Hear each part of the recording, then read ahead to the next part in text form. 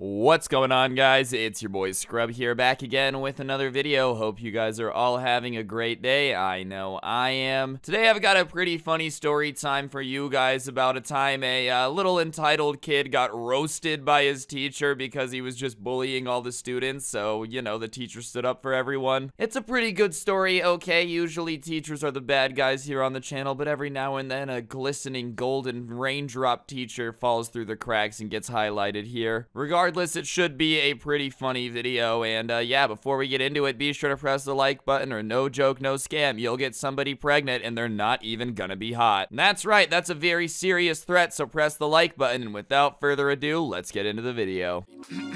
It's not good. Nice rack in her ass Brazilian. Just turned 21, but my bank's a million. Swear I'm a little drunk, but it's a hell of a... Alright guys, the thing about today's story time is it's actually a subscriber story that was sent into my Instagram, which is @Scrubby, but regardless, as I said, it's a story about a super entitled spoiled kid getting 720 no-scoped. You know what, actually, that's not enough, alright? 1080 no-scoped by his teacher. Absolutely trick shot, final kill cam, last round, search and destroy, game entered. Obviously, anytime a story like this gets sent in, I love to talk about it, so yeah, sit back, relax, and enjoy. And let's get into it. So we all have had a kid in our class who wants to be the class clown really bad, and sometimes people are really funny, they make the class laugh, everything goes by faster when they're having a good time, and sometimes, you know, sometimes they're just like a blaring full blast tuba in the middle of trying to concentrate. It's just the most annoying, obnoxious thing ever. And there was a kid in this particular class named Jared, and he was a full blast tuba kind of kid. His idea of something being funny was just like hurting people or bullying the quiet kids, which, you know, wasn't the right type of funny to entertain the class. Like, one time he grabbed a kid's hydro flask, like the giant heavy metal water bottles people have, and then slammed it into the owner's junk. First of all, I know every dude listening right now is just like cringing at the thought of how painful that had to be. And second of all, bro, that's just never funny. I don't care what your goal is, dude. If you use a hydro flask to smack somebody's family jewels, then you're a special kind of evil. I feel like that's just invading privacy. And it was his own hydro flask too, dude. Using their own property to do that is just next level. Beyond that, he would also pick on kids that were really just minding their own business. Like, there was this quiet girl in their class that would just do art in her notebook and leave everybody alone. Like, wasn't disruptive, was never in anybody's business. And this dude would hit her hands when she was drawing to mess up her lines and rip out the pages of her book sometimes. He thought it was just the funniest thing in the world, but in reality, he was just a grade A mega douche to literally everybody who was in the class, and he thought he was hilarious. Like, he really thought he was the second coming of comedy Jesus. Anyways, one day Jared decided to go above and beyond and just take things too far, which honestly, it's surprising it took it long as it did for it to go that far. Usually kids like this definitely get themselves in a massive amount of trouble within the first month or so of school. But somehow Jared had just managed to annoy everybody in the class enough to avoid getting in trouble with the teacher seriously. There wasn't really anything he had done that the teacher could get mad about yet. Yeah, he would pick on kids and whatnot, but he would always do it when the teacher wasn't looking or say it was an accident and they really couldn't prove it wasn't. Anyways, this particular day in class, they were doing one of those things that teachers love to do where they put all of your desk in a circle to discuss a book or whatever. That good old-fashioned Socratic seminars, some ancient Greek debate, you know? Everybody knows that ancient genius philosophers in a 10th grade English class are basically the exact same thing, dude. I don't know about you, but when I was 15, I was definitely as smart as Socrates. Even now, dude, I'd be trying to read some philosophy, nothing really makes sense. But isn't that the point, dude, that nothing makes sense? Maybe I'm a better philosopher than I ever thought I was. Regardless, they're all in this circle talking about this book or whatever, and there's a kid in the class that happens to have 4 fingers on one of his hand, which, for those of you that can't do math, is 1 short of a normal hand. And that really doesn't matter. Genuinely, dude, it does not matter at all. It just so happened that he had a hand with a missing finger. And honestly, that's not that big of a deal. Oh, you're missing a finger? That sucks. But it's not like you're less of a person, dude. I don't think that really affects anything whatsoever. However, for some reason, I guess the kid with 4 fingers and Jared ended up getting getting into a disagreement about something in the book and what it had meant, which honestly, it's surprising that either one of these kids managed to get passionate enough about an English assignment to get into an argument. Are you kidding me, dude? When I was like having to sit there and explain how I felt about a book I was assigned to read, I couldn't have cared less. If somebody disagreed with me, I would have been like, yeah, that's literally fine, whatever. Just as long as I get my points for engaging in this discussion, I will literally say whatever I have to. But these two end up getting into the discussion, and the peaceful class debate erupts into like a roast off between these kids. And Jared obviously just takes a shot that's way too far and says something along the lines of, I've had to censor it a little bit, "Shut up, you idiotic four-fingered freak." Which, I mean, whoa, bro, okay, alright, you're literally in a debate about a book. There's no reason to escalate anything that hard, dude. Like, Jesus, man, really? All of this over the fact that you guys disagreed on your English assignment? You're gonna go after this dude's, like, missing finger that he can't control whatsoever? That's just cold. You just didn't really have to escalate anything that far. Talking about a book in school should always be at like a 2, but he ended up just taking it to a quick 17. So at that point, things have gotten way out of control, and now the teacher has to get involved because obviously that one was a little bit too far. You should never go after anyone for stuff that they can't really change about themselves, especially in this context of, oh, I just disagree about your opinion on this stupid book assignment that neither one of us should care this much about. So the teacher tells Jared that he has to apologize because he took it way too far, which is a big duh statement. But Jared is like, no, I'm not gonna apologize. I didn't do anything wrong. Which, I mean, listen, I get being heated, but you gotta apologize after you say something like that, because that's definitely wrong. Like, definitely, obviously wrong. That shouldn't even be a question mark about whether or not you should apologize after you say something like that. So now the teacher is getting annoyed, and he doubles down, and he's like, Jared, you need to apologize. And I guess at that point in the year, Jared has just thought the teacher wasn't actually gonna do anything. So he turns and starts roasting the teacher now instead to try to like make him look weak in front of the entire class and him look cool. So now he starts going after the teacher and like roasting him, calling his wife ugly, all this stuff. And listen, bro, taking a shot at your teacher's wife is just a little bit uncalled for, man. His day's already bad enough. He has to deal with kids all day. Especially you, Jared, with your loud mouth and your tuba-esque personality. No one likes a tuba, except people who play it, dude. Like, and even them.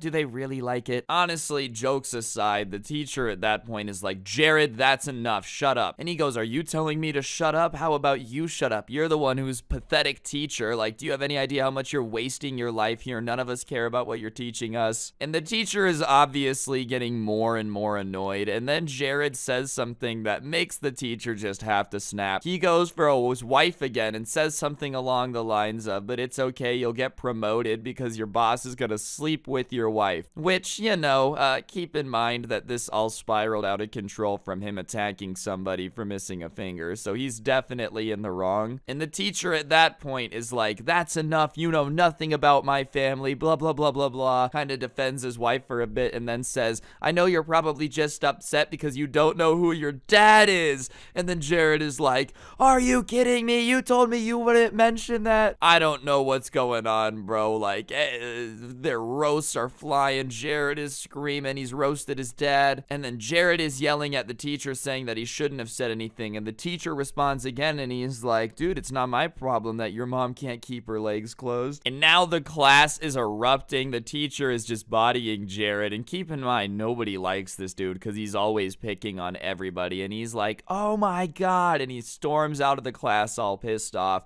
And the teacher, once he leaves, has this like smile on his face, but comes back to reality and realizes he's just a teacher who like made fun of this kid's mom for being a hoe. And listen, I'm not gonna say what the teacher did was appropriate, okay? I'm not saying that if I was a teacher, I would have done the same thing. I'm not a teacher, okay? Teachers shouldn't do that. That being said, it's funny, all right? Like, what do you want me to do? Jared's a brat. Sometimes you gotta get roasted, dude. All I'm saying. Maybe there would be a lot less kids like Jared if somebody roasted him every now and then. You know what I'm saying? But That's just my opinion. Quick little hot take on the timeline. So after Jared leaves and the teacher is looking at the class, he's like, oh my god, I'm so sorry, I'm so embarrassed. And the class is kind of like, no, that was sick, bro. Like, we're cool with it, don't worry about it. And after a couple more minutes, they go back to the Socratic seminar, and that's when Jared comes back in with the dean, and he's like, you won't believe what he said to me. He embarrassed me in front of all my classmates. None of them are gonna take me seriously now. Like, this is a joke. He insulted my mother. And the teacher is like, no, I didn't. He just is like, no, I didn't say that. And the teacher is like, you must be lying, Jared. I don't know what you're talking about. I never said that. And he's like, you're kidding me. And the dean looks at the class and she's like, did this happen? And is asking all the kids. And I guess all of the kids were like all so sick and tired of Jared's crap that they just didn't break, bro. Like, nobody snitched on the teacher for roasting this dude. And Jared is freaking out because now he looks like he just made up this story to the dean. And she's like, Jared, it's okay. Like, I know you're embarrassed. If there's something going on with your grades and like you were trying to get out of class, there's better ways to do it than lie about the teacher. And he was just freaking out, dude.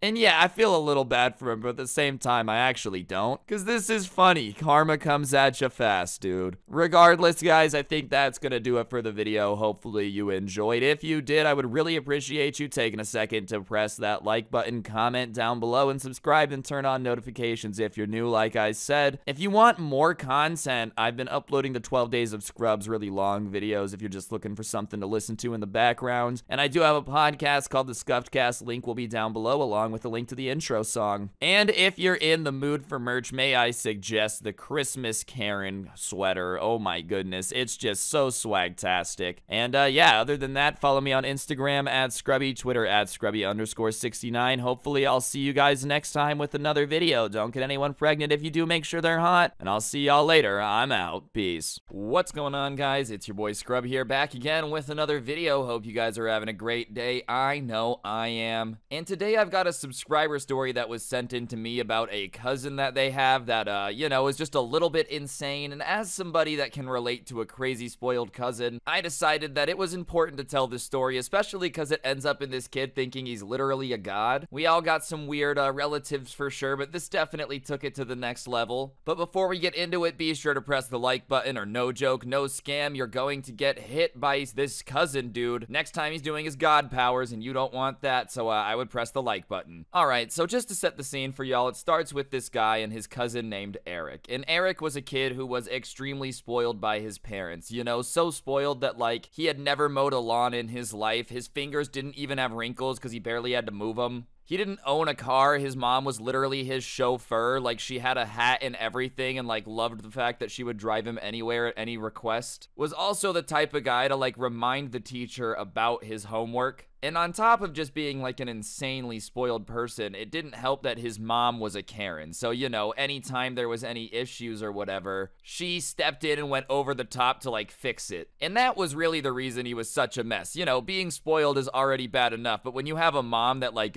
basically makes everybody back down to you and walk all over, or like, you know, let you walk all over them, I don't know what I'm trying to say. You guys know what I mean. It tends to turn you into a little bit of a monster. Like, okay, one of the reasons that this kid was so spoiled is he thought that he was super smart, but the reality was he was pretty dumb, and anytime the teachers would give him low grades, he would get really upset about it, and his mom would go down to the school and like raise hell and basically force the teachers to, you know, maybe give him a special curve for hard work or, you know, something like that. But she wouldn't tell him that she was doing this. He was just getting straight A's in all these really hard classes that his friends were having a hard time with. So he was super confident to, you know, say stuff out loud and jump out and chase anything. And yeah, bless his heart, it wasn't really his fault that he wasn't somebody that should have never doubted anything he thought, you know. I don't think there's a single person on the planet that should never doubt anything that they think. I think everybody's had a thought and then been like, that was pretty stupid. Everyone. But this dude, Eric, literally thought that he was God's gift to Earth, you know. God put him here. He was like, "Ayo, what's up? This is Eric. He's the best thing ever." And that's what ended up leading to this whole situation now. You see, Eric was finally out of school. He was an adult now. He had turned 18, and obviously, because he was super, super smart, I'm doing air quotes here, he was doing his best to get rich as fast as humanly possible, you know, and I'm not gonna knock anybody for hustling, obviously. I think everybody wants to have, like, a big house and some nice cars. And I don't want to knock the hustle, and the reason this isn't about knocking his hustle is because he didn't really have any real hustle in him. You know, he had never had a job before, he didn't know how working really worked because his mom would just give him money. So his hustling made no sense. He was always having just like really stupid business ideas and trying to act like a successful hotshot while bumping from like pyramid scheme to pyramid scheme, you know, talking about how it's the next big thing.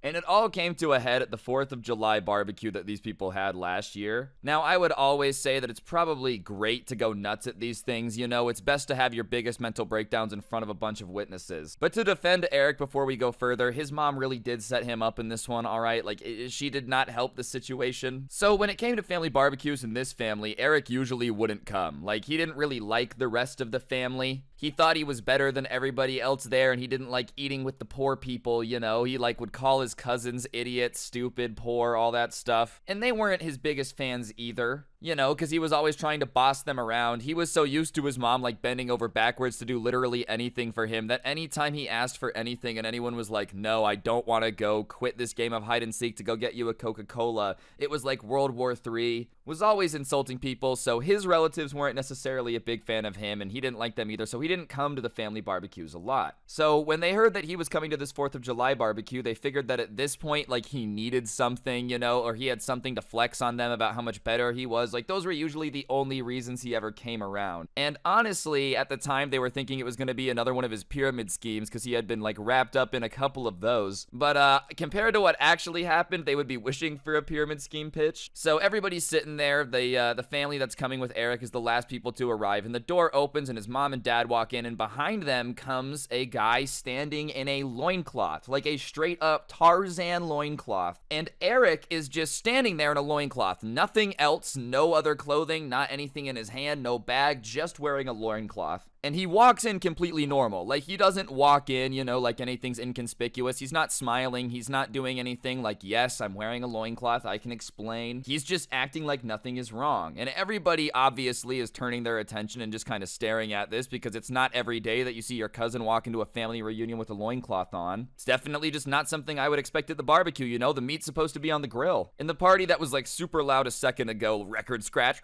without the record scratch, just goes dead silent and is just kind of like, what the hell? And he kind of just walks up to everybody and sits down on the couch and says nothing. He doesn't acknowledge anything about how weird this situation is at all. And then obviously everybody's staring at him and it gets like this awkward silence for a second. And then he gets up, walks to the middle of the living room and does like a little pirouette 360 thing. You know, imagine doing a little spin in Rocket League, like a little spin. And then he like strikes a pose, you know how in like Power Rangers when they're summoning their Megazord, they have to do like the wah! He does like one of those after his little 360 and like poses in his loincloth. And immediately someone's like, all right, dude, what's up with the loincloth? You know, they think this is a joke at this point because he's trying to be funny or whatever. They're like, all right, man, what's up with the loincloth? And when they ask him what's going on with the loincloth, he closes his eyes and he starts like quietly humming to himself, you know, and he slowly starts going up on one foot while he's humming, you know, then he just stops, slowly lowers his foot back down and like opens his eyes and then says,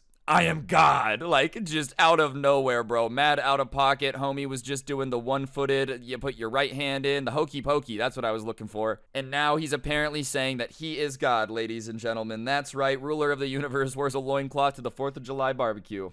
So at that point, everybody just starts like cracking up, bro. Nobody can manage to hold back the laughter. I'm sorry, dude. If somebody does like a 360 little dance number, a TikTok dance, and then tries to tell me that they're Jesus, like I'm gonna giggle. Like I can't help myself. Period. No matter what you're wearing. It also doesn't help if it's your cousin and they're in a loincloth, bro. Like, this just adds to the situation of just what is going on, man. Like, hey, what's up?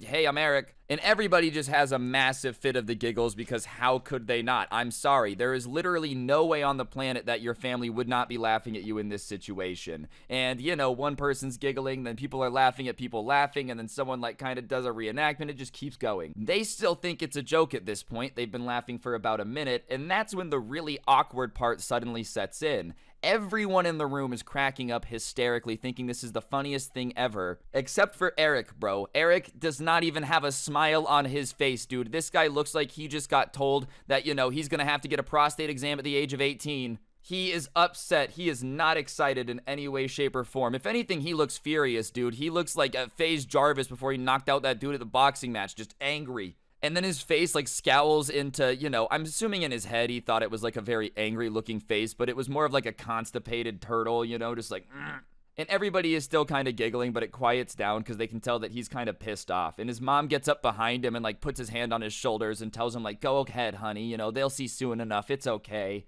And Eric is like, you doubt me, but I really am God, and starts talking about how he found out the other day that he has all of these superpowers. And he starts like listing off his superpowers and basically just does something like this. I have laser eyes, I have Wolverine claws, I have super strength, I am a super genius, I can do anything, I can control the magic of multiple realms. He basically just like names every Avenger and then their superpower and is like, ayo, I have all of them. Homie just like rolled all of them into one fruit roll-up, and instead of just doing it the way you're supposed to, crumbled it into a fruit roll-up ball and just shoved it into his mouth. All of the superpowers at once, just mega OP.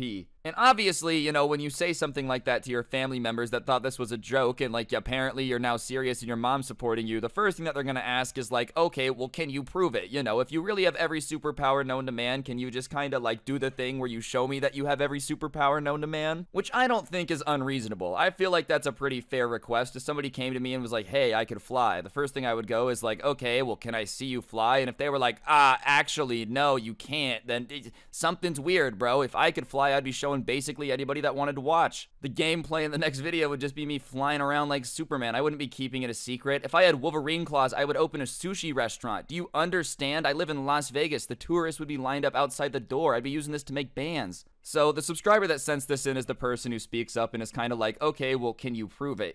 Can you show us something? And he kind of gets shifty. His constipated face contorts into like a shy one, and he's like, I don't know if he can, I don't know if I can. So you can wear a loincloth, do a dance number, claim to be God, tell everyone you have the superpowers, but you can't show them. Like, you can't show me the superpower? You're literally showing everything else. You are in a loincloth in front of your family on the 4th of July, bro. There is no more secrets. And then everybody kind of starts backing him up like, all right, well, I'm not going to believe you unless you show me that you have superpowers. Like, there's no way I'm just going to believe you. And he says, fine, okay, I can show everyone, but like, we all need to go outside. And he says like, all need to go outside, as if it would be some massive chore. And I think, I'm not there, but me and the cousin dude agreed that, like, he probably thought that the older people wouldn't want to get up, or, like, people really didn't care that much and wouldn't want to move and go, like, outside and all together and watch him, perform his superpowers. But obviously, in that situation, everybody is like, okay, yeah, let's go, and starts getting up, bro. Even their grandpa, which has trouble walking, is like, get me my cane. They all are like, yes, no matter what happens, all I know is that the 4th of July is complete with this. I don't really need fireworks, don't get me wrong, they're a good bonus, but if I get to see my cousin try to like show me he has superpowers, that's still a massive W in my book. So everybody goes outside, and he kind of like says that he'll do it when they get out there. And they go outside and they kind of group around him. So he's kind of standing in the middle of everybody, and there's a U. Like, there's nothing behind him. There's the rest of the backyard, but the family's kind of like around him on a U in the patio, so he's in the middle. Imagine a street performance. Like, the dudes that do the human statue things. Like, that's kind of the vibe that it was looking like. And now that there's a crowd around him, the show starts, a little beautiful show on the 4th of July. And in front of everybody, he just starts waving his hands around frantically, bro. Like, imagine, in the cartoons when somebody starts getting chased by bees and they're just swinging around their hands, and it's like, that's probably just gonna make him angrier. And that's basically what he's doing, just swinging around his arms. And after, like, a couple seconds of swinging around his arms, he just starts, mama. And after 30 seconds of waving his arms, dude, I don't know if he's trying to signal a plane to land. I don't know if he was trying to, wave down some help. If there was like a riptide, he was trying to signal to the lifeguard. Who knows? All I know is that after 30 seconds, his eyes just swing open and he just starts like shaking, but not like a seizure, like someone being electrocuted, like, but once again, not someone really being electrocuted, somebody that had like watched a cartoon of someone being electrocuted and went, that's what it's actually like, and then just ran with it. And then he sprints over to the crowd and like lifts his arm above his head as high as he can and slams it down. And he slams it down with a pretty good grip to it, and he just slaps and grabs onto his grandpa's bald head and just goes whap, like the smack is just heard through the crowd, bro. And the grandpa goes, ow, because obviously he just got smacked by the wrath of his grandson Eric in a loincloth for no reason on his bald head. He doesn't know what's going on. And everybody kind of was like, like doesn't really know what's going on, and it goes silent, and his hand is still on his head, and no one's moving. It's just like silent. It's really, really awkward because his hand is still on his head.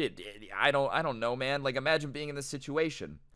And finally, out of the silence, his grandpa goes, "Why did you smack my head?" You know, a little incredulous, but still wanting to know why his grandson had slapped him across his head. A 5-star was supposed to be on the back, nay, the forehead. And Eric goes, "Don't you feel that, Grandpa?" And he's like, "What? All I feel is where you smacked my head. Like, I feel your hand. What am I supposed to feel?" And he kind of starts shaking, and he's like, "The power! My power going through your veins!" And his grandpa, just as brutal as possible, is like, "No, I don't," and like moves his hand off of his head, you know. And when he does that, everybody starts laughing because obviously he thought his grandpa was gonna be like, "Yeah, I feel it." No, dude, you can't actually give people powers. You don't have any powers. All you've been doing is weird interpretive dance moves that's making everyone uncomfortable. And obviously, how are you not going to laugh at someone that just embarrasses themselves that bad? It's like one of the worst possible outcomes there could possibly be in this situation. But, you know, Eric is not having any of the haters. He starts getting angry at everybody and is like, "I don't know why you guys think that, like, this isn't real. Obviously, it's real. Why would I commit to wearing this loincloth and learning all these moves if it wasn't real?" That's still a great question. I'll tell you what, we get to the end of the video, we still don't really know the answer to that one. And finally, he's like, "I'm gonna try it again. Can I try it again? Grandpa just doesn't want to support me. Let me try it again." And obviously, everybody's on board with letting him do it again. They're not really sure what they just witnessed. All they know is that it was entertaining, and they definitely want to see it again. And he starts saying that, like, the next one is the chosen one. He was testing them to see if they would want to see another show, because if he makes them think that he's not actually got the ability to do it, and then he actually does, it, like, makes them believe it more. I don't know, man. He had some circular reasoning as to why his grandpa didn't feel the power, but the next one was definitely gonna work. So everyone's like, "Okay, go for it." And he starts doing, you know, the whole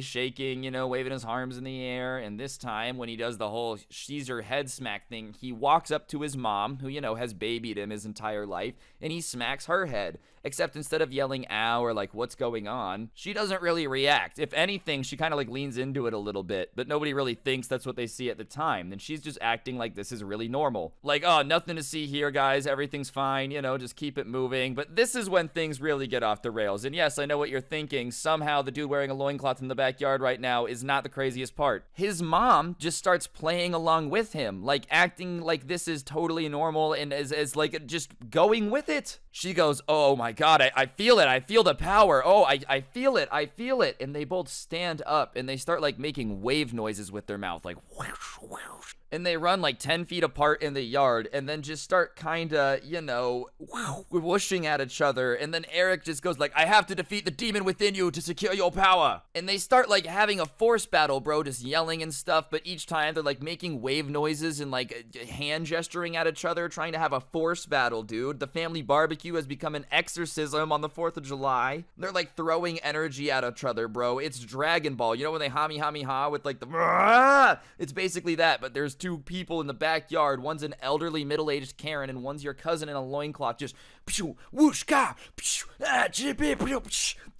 like, it's just the most embarrassing cringe you could possibly imagine, dude. And honestly, as it's going on, everybody that's there, the entire family, isn't even laughing because of just like how confused everyone is. Nobody knows what's going on. And to make it worse, like, her husband, his dad, like, had slinked out at this point. He had just gotten up and left. Like, he wanted nothing to do with this. He's like, "My wife and my kid are so embarrassing." And when even your dad is like, I'm out now, and does the peace sign, he's either going to get milk or, you know, he's really embarrassed to you.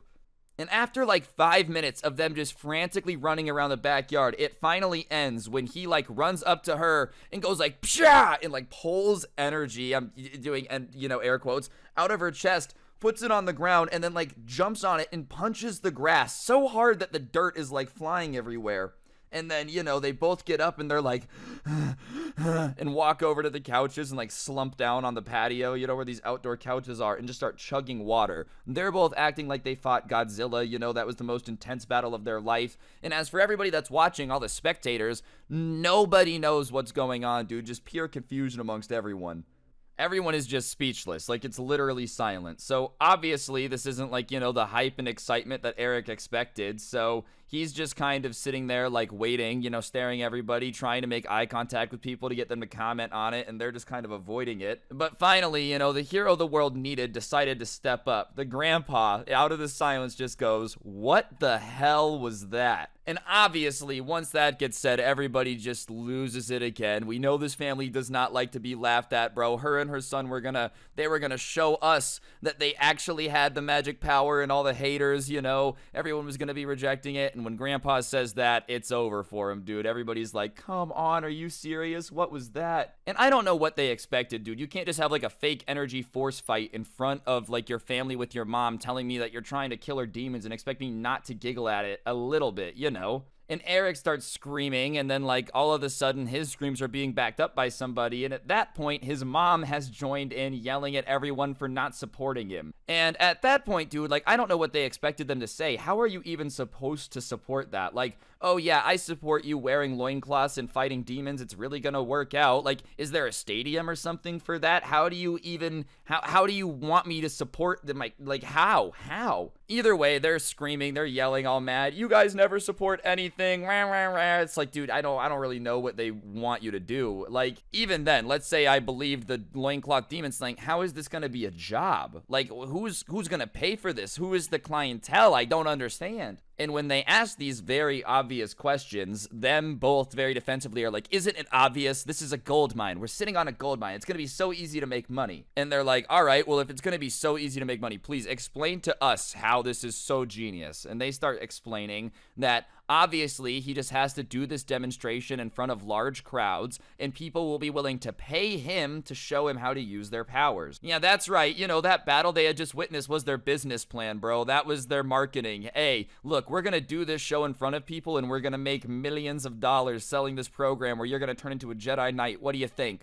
Obviously, the family wasn't necessarily on board with that one. You know, I'm not gonna invest my money in magic. Airbending sadly isn't real. Trust me, I wish it was, but you're just pretending to be the Avatar, bro. Trust me, I really wish being an airbender could be a job. And then he says that, like, everybody, you know, that's not here is fake and doesn't support him and being a freak. Keep in mind, he's the one who just had, like, a force fight with his mom in a loincloth and is now calling everyone else in the house a freak. Nothing against Tarzan, you know, you get what I'm saying. Like, hey, nothing wrong with the loincloth in certain situations, but if you just decide to pull up to that in a barbecue for no reason, yeah, that's kind of weird. And him and his mother at that point realize that the dad is gone, and they dip pretty quick too. Like at that point, they're like, oh, we gotta go. They get in the car and they leave pretty quick, and everybody is just kind of like, what is going on? Talking crap instantly. And the rest of the night was full of jokes, like making fun of it. But when the subscriber got home that night, they checked their Instagram, and he had like posted that he was gonna start performing these shows and doing power lessons for his friends on his Instagram. So, you know, it's a business. Maybe it'll take off. We'll all be getting laughed at while he's on Oprah making millions. Maybe he'll help out Ellen, but I'm pretty confident he's not going anywhere. You know, I don't think the Avengers necessarily need someone that OP. But anyways, guys, that's gonna do it for the video. Hopefully you enjoyed. If you did, I would really appreciate you taking a quick second to press that like button. Let me know in the comment section down below what you thought of the video. Actually, if you made it this far, if you wouldn't mind going ahead and commenting what your favorite superpower would be, just so like I know how many people got to the end, I'd really appreciate it. And yeah, other than that, you can check out the podcast down below. It's called the Scuffed Cast. I'll put a link to that. It'll come back one day. There's also a link to the merch store. You guys can go ahead and check that out. Obviously, you know, I'm pretty biased, but it's sick and you should definitely get it. And yeah, other than that, use code SCRUBBY at the G Fuel checkout for a discount. Helps me out, helps you out. We're both winners, so everybody's happy. And yeah, other than that, don't get anyone pregnant. If you do, make sure they're hot. I'm gonna go learn how to use the Force now, and hopefully I'll see you guys next time. I'm out. Peace. What's going on, guys? It's your boy Scrub here, back again with another video. Hope you guys are having a great day. I know I am. And today I've got a story time for y'all about this spoiled kid I had to deal with in my neighborhood when I was younger that absolutely sucked. But before we get into it, be sure to press the like button. Otherwise, no joke, no scam. Your kid is going to be insanely spoiled, and trust me, you don't want that. And without further ado, let's go. Nice rack and her ass Brazilian. Just turned 21, but my bank's a million. Alright, so growing up, there was one kid in our neighborhood that was insanely spoiled and basically had like all the cool toys, all this cool stuff. But the one downside of him is he was insanely spoiled and just sucked to hang out with. And while at first everybody was kind of like, nah, this guy will be cool because he has all these awesome Nerf guns we can use, like, you know, he's fun to hang out with that way. Inevitably, we got to the point where, like, we literally could not hang out with this dude anymore because he was just insufferably spoiled. Obviously, in our neighborhood, Nerf wars were pretty common. Like, that was something that we would do relatively often. And the biggest reason we just didn't really want to hang out with him anymore is because he was always cheating in our Nerf wars, dude. Like, every time you would hit this guy with a dart, he had some reasoning as to why he didn't feel it. You know, you would watch it hit him and he'd be like, no, I didn't get hit. I didn't feel anything. And so we finally just kind of banned him from being in our Nerf wars. And, you know, he would beg and beg and beg to play. And for some reason, one day he was begging to play, and we kind of caved in. We were like, fine, you can play in the Nerf war again,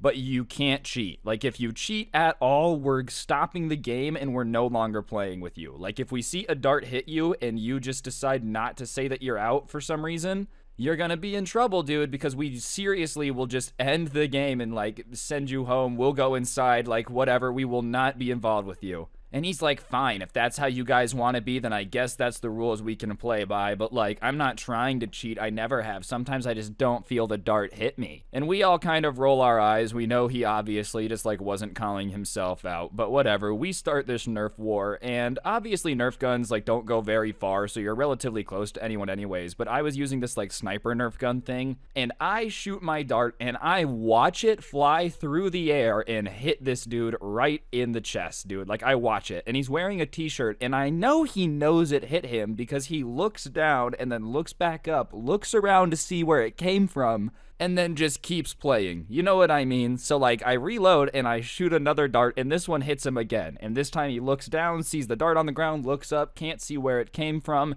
and just keeps playing. And at that point, I'm like, all right, dude, come on.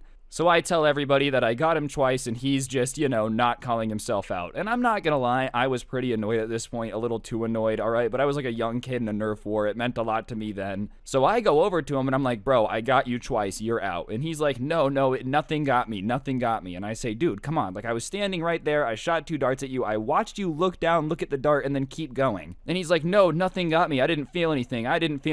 And I admit this was petty, but in that moment, I just reloaded and I'm like literally right next to him and I shot him in the chest and I go, oh, did you feel that? And obviously, you know, that wasn't the nicest thing I could do, but I was annoyed. And he, in response, just picks up his Nerf gun, which is a longer one, grabs the end of it like a baseball bat and hits me with it. And at that point, I take my Nerf gun and I hit him with mine. So now we're smacking each other with our Nerf guns, right? And everybody's just kind of watching it happen, and they all kind of rush over, and we're still just swinging on each other with our Nerf guns, and we're not holding back. Like, I'm not saying, obviously, a Nerf gun can do a ton of damage, but we are trying to hit each other as hard as we can with these Nerf guns, and so everybody comes and splits us up, and at this point, I've got some bruises, like, on my arm, but whatever. I had kind of hit him a few more times with this Nerf gun than he hit me. Nobody wins that situation, though. We both looked like idiots. We both got smacked with a plastic Nerf gun. Like, yes, I hit him more, but I still also got hit, so who cares? But everybody finally gets over to us, and they start splitting us up. And when they split us up, he just goes full rage mode. He's like, you guys accuse me of cheating in Nerf wars, but I never cheat, da-da-da-da-da. As I said, I sniped him twice. I watched it. I literally watched it, dude, but whatever. He's just raging, and they're holding him back. I've calmed down at this point. No one has to be holding me back. I'm like, all right, like, I'm not gonna fight anymore. You guys, fine. It's over. But, like, people have to be holding him back because he's just so mad. Not even at me anymore. He's just now pissed about, like, the Nerf war. And so these people are holding him back, and I guess he just gets tired of the people, like, holding him back, and so he just clamps his teeth into the arm of somebody that's holding him back, like, really, really hard. And at that point, the person he bites screams and goes, oh my god, you bit me! Because, you know, that's what you do when somebody bites you out of nowhere, and he kind of smacks him. And at that point, they have to separate those two because the guy who got bit is now trying to fight the spoiled kid who ruined the Nerf war because obviously you kind of have to respond to someone literally trying to eat you. If someone starts going zombie mode on you, you kind of have to be like, hey, don't do that and stand up for yourself a little bit. So they break up another fight, and at that point, it's probably another 10 minutes of him freaking out before finally everyone's chill. Everyone calms down, and at that point, I think everybody's like, all right, we're just gonna go home, we're done playing, or like, we're done playing with this kid. But this guy who just bit someone, was hitting me with his Nerf gun, you know, like already causing all these problems, looks at everybody after everything's calmed down and just goes, all right, guys, let's play another round.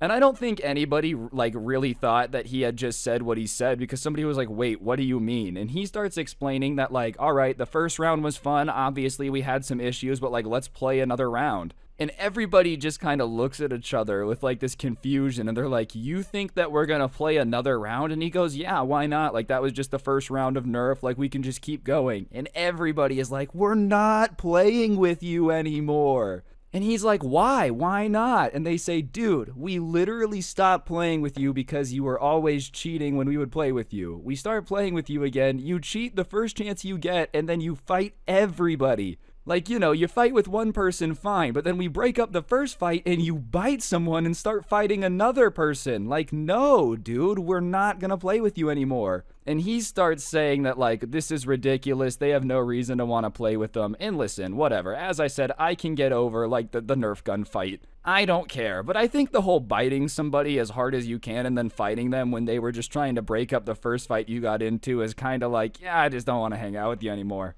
And I definitely wasn't interested in playing Nerf with this dude anymore. Like, obviously, we were a lot longer. Now, I don't care either way, whatever this kid's up to now. But at the time, man, I was like, no, I'm not playing with you anymore. There's no reason for me to play with you if you're just gonna cheat the entire time, dude. Like, Nerf wars are sacred to me at this time in my life. You can't just be goofing off, not taking it seriously, because now I'm upset. Some dude's got a zombie mark on his arm, and so, you know, we're like, no, you can't play with us. And obviously, he doesn't necessarily like this answer, but there's not really much he can do, because we're not budging, you know. So, finally, he does the ultimate threat you can do when you're a little kid and somebody does something you don't like, right? He looks at us and he goes, fine, if you don't, I'm gonna tell my mom. And obviously this is just the biggest slap in the face you can possibly do when you're a little kid, dude. Threatening to tell your parents is just way too far, especially because we didn't do anything wrong. Like, what, are you gonna tell your mom that, you know, you bit us and fought us and can't play by the rules of Nerf? Like, what the heck? Either way, though, you know, at that point, we're so mad that we're like, fine, go tell your mom. Like we said, we're like, wait, whatever, what are you gonna tell her? You're the one that did everything wrong. Obviously, we should have known that he's spoiled for a reason, and his mom was just gonna be like, my baby, because he goes away to go tell his mom, and we think he's just not gonna come back out. She's gonna say not to play with them anymore, you know, the stuff that like a normal parent would do. But sure enough, she ends up coming back with him to where we're playing Nerf and is mad at us, like saying that we were being too mean for no reason and we should be able to play with her son, and if we're gonna exclude him, then she might just tell our parents that we're being bullies. And, you know, her son has all these Nerf guns, and we should want to play with them because he has all these Nerf guns. And it's obvious that, like, she really wants us to play with her son, but she doesn't know what's going on. Like, she must not know why we're not playing with him, right? So, whatever. We kind of try to ignore her for a while, but she's just not leaving. Like, even after a round of Nerf guns, she's still sitting here telling us that, like, we need to play with her son. We need to play with her son. And at that point, one of us was pretty fed up. It wasn't me. It wasn't the kid who got bit. But one of the people goes, no, we're not going to play with him because he's been fighting everyone and he bit him. And so, you know, they start to tell her in detail about like what happened, and she's just denying it the entire time. She's like, no, he would never do that. He would never do that. They're making it up. And at that point, everyone's like, no, we watched it. Like, we watched him fight him and then bite him. Yes, fight and bite do rhyme, but your son did both. Like, we literally watched him do it. And at that point, she's still kind of in denial, but she's like, well, did you ever consider what they did to, like, fight and bite? You know, what did they do to him to make him get that mad? Because obviously, at that point, it's just our fault. And then, out of nowhere, she points at me and the kid who got bit, and she's like, I think you guys should go away if anything. If you guys are causing problems and being the reason that, you know, my son can't play Nerf War, then you guys need to go away. Because you guys have been playing for a while. You guys got a turn, so if you guys can't play together, then it's his turn now. And me and the kid who got bit are like, wait a second, hold up. You know, like, I'm not leaving because your son tried to fight me. Like, what are you talking about? That's not even how it works. We're not taking turns. And thankfully, the rest of the group is like, yeah, no, they're our friends. Like, we're not going to kick them out because you want us to play with him. If he can't get along with the people that are playing, then, like, that's not our problem. He's more than welcome to go play Nerf with other people. We just don't want to play with them. And she just is not having it. She's like, no, you're going to play with him. And the more she digs in and is like, you are going to, the more we're like, no, we're not. You know, it's just having the opposite effect. In her mind, obviously, we're going to cave because she's a parent, but we're just digging in our heels. And so she's like, all right, well, I'm just going to sit here and watch then. I'll sit here and watch until you guys play with him. And if you guys tried to exclude him, then I just won't let you play. So how about you just get to playing and like my son's gonna play and I'll watch. And I would have been down to keep playing and let her watch, right? But like some of the other kids are like, no, we're not playing. At that point, I think it was more about just proving a point to his mom than like actually being mad at the kid, because I think we were all more annoyed with his mom than we were at the person, right? And I'm not even kidding when I say we didn't play. Like, we just sat there talking, we weren't playing, and she's just staring at us saying over and over again, like, you guys should play, but if you play, he has to play. And we thought we were going to wait her out, right? Like if we wait long enough, obviously this lady's got to have something to do where she's going to leave and we can just get back to playing our Nerf war. But she's not budging, dude. She's sitting there insisting that we play with her son in this Nerf war. And so after like 10 minutes of stalling, doing everything we can to try to get her to leave, you know, she's not leaving. So we just decide to go home. So like one by one, we all are just like, all right, well, I'm going to go home. And everyone leaves. Like, literally everybody was at the point where they were going to go home before they played in this situation. Like, that's how much nobody wanted to do it. It's not like we were all just being ridiculous. Everyone was just mad uncomfortable. So a couple people had stayed, but basically everyone left, and she didn't leave. Even after people started leaving, she's like, well, whoever stays, like, you guys are going to play, so I'll just wait. And at that point, it had just killed the vibe. Nobody wanted to play anymore. It's not the same when your parents are standing there forcing you to do it. Like, you know, when it's just naturally happening and everyone's having a good time, it's one thing. But if your parents are standing there just staring at you like, have fun, have fun, have fun, it just becomes a lot more hard to have any fun, especially when the person that they're telling you to have fun with sucks and is going to bite you. I love me a Nerf war, but I don't want to run the risk of getting like whatever disease your kid has, dude. He probably doesn't brush his teeth. For all I know, he could have a colony of undiscovered bacteria growing on his molars, and apparently he has an aptitude for biting people after a Nerf war. If you think I want to put myself in that situation, you are sorely mistaken. I don't care how spoiled or incredible you think your kid is, I'm not getting bit to hang out with them. It's nothing personal. It's just reality. And I just wouldn't want to play with him if you weren't standing here either. But the fact that you're his mom sitting here watching it makes it even weirder, and I want to play even less. Because, you know, in most situations, if your parents are sitting there watching you, then, like, you're probably on your best behavior, right? You don't want to mess up. You don't want to make them disappointed.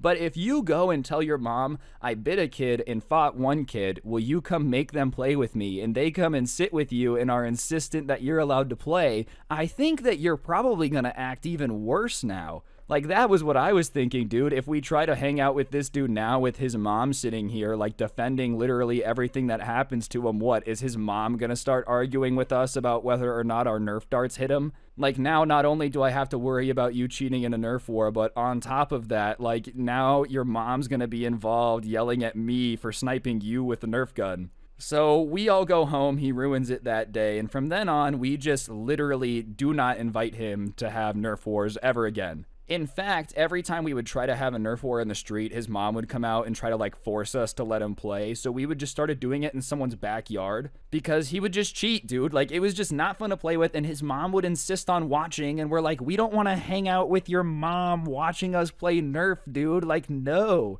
And here's the thing, if he would have been embarrassed by it and been like, Mom, stop, I think we would have chilled out a lot. But he was like, no, my mom's gonna watch because you guys say that I'm cheating in Nerf and I'm not. Like, he wanted his mom there, bro. I think towards the end, in all honesty, when she would come out, she seemed annoyed. Like, she didn't want to be doing this, but he was the one like, no, come with me and make them play Nerf with me. But anyways, as I said, we started doing it in someone's backyard, and this guy did not like that. And I guess to cope with the fact that he couldn't play Nerf with us anymore, his mom bought him an airsoft gun, which was a horrible idea. And he would sit at the gate of this person's backyard and try to, like, snipe us with airsoft pellets. And we were really young, you know? Like, now if someone shoots me with an airsoft gun, ow, that sucks. But this is still way back when like, that hurt really bad. So he would just kind of take shots through the gate, there was cracks in it, and try to, like, hit people while we were playing with Nerf guns.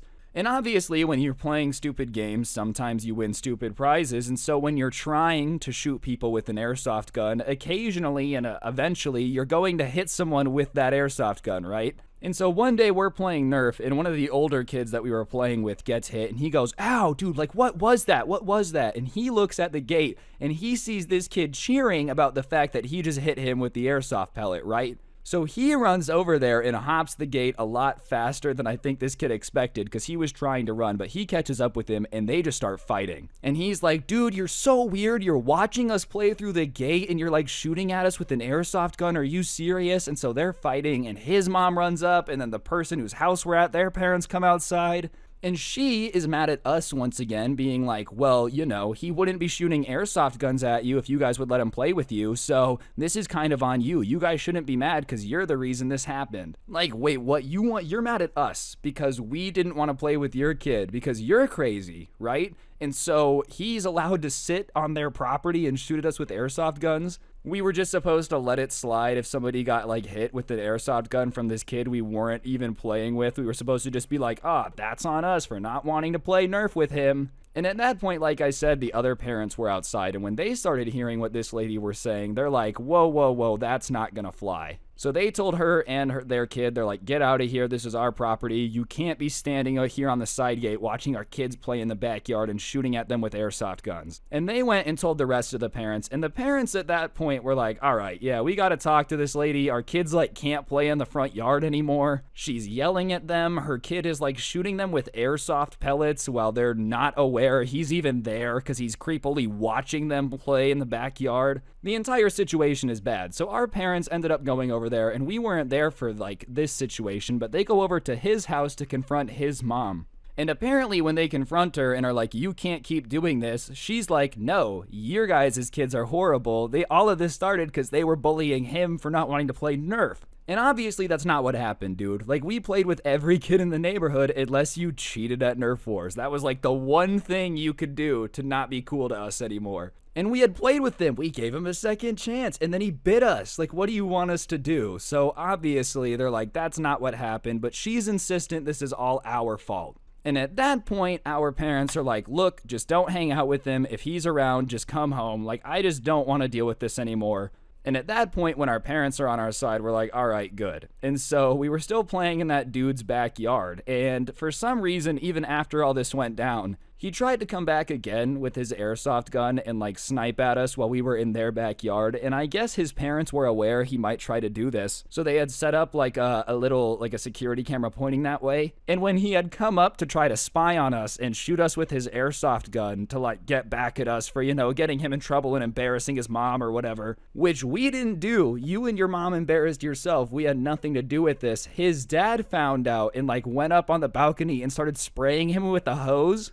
And so he's like, stop spraying me with the hose. And he's like, get off my property. And every time he would come try to mess with us while we were playing Nerf in the backyard, he would spray him with the hose. And that was like our signal to be careful, you know, like, oh, the hose is going. He's here. Like, get ready. He might shoot at us with the airsoft gun. That kid was just the worst, though. I will say it's not his fault. He was a kid. Like, he did suck when we were kids. Don't get it wrong. We didn't like each other. But in retrospect, now that I'm older, I think most of that was the parents. Like, if you're backing up your kid in every scenario, making them think they're never wrong, that's not a good thing, because sometimes they're going to be wrong. Anyways, though, he did end up moving like 6 months later after all of this went down. And after he moved, I don't know where he moved. He didn't go to our school anymore, and I have no clue where he is now. So for all I know, bro, he's like Jack Dorsey. He made Twitter. He's a billionaire now. I guess I have no clue. Maybe it did work out for him. Regardless, that's why we did not want to play Nerf with him, bro, because he would bite you, he would cheat, and most importantly, his mom would like come out and just kind of stalk you for a while, and nobody wants that to happen, dude. Nobody.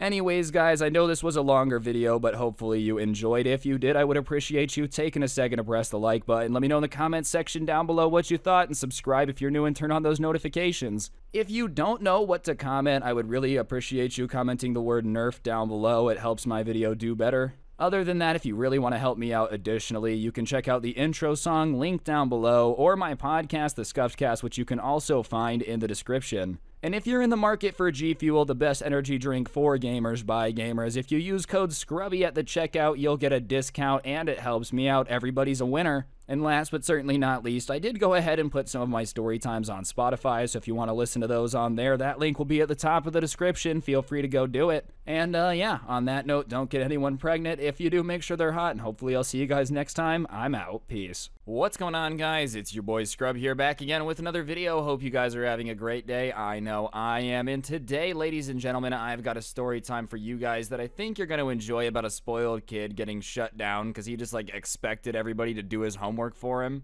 It's even weirder when you figure out the kid was in college, but yeah, that's the story time we got today. It should be enjoyable, but before we get into it, be sure to press the like button. Otherwise, no joke, no scam, you're gonna end up with this kid in your group project, and trust me, that's gonna be no fun.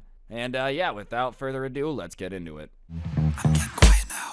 Laying low when you reach zone, piping down, making out, stack the Alright guys, so the person who sent this in said that this story took place in their freshman year of college. They ended up being in a class with one of their dorm mates, which is probably like worst case scenario, dude. I'm not saying my dorm mates were the absolute worst, right? A couple of them were really cool, but I definitely had some that like if I had to see other than already living with them, I probably would have lost my mind.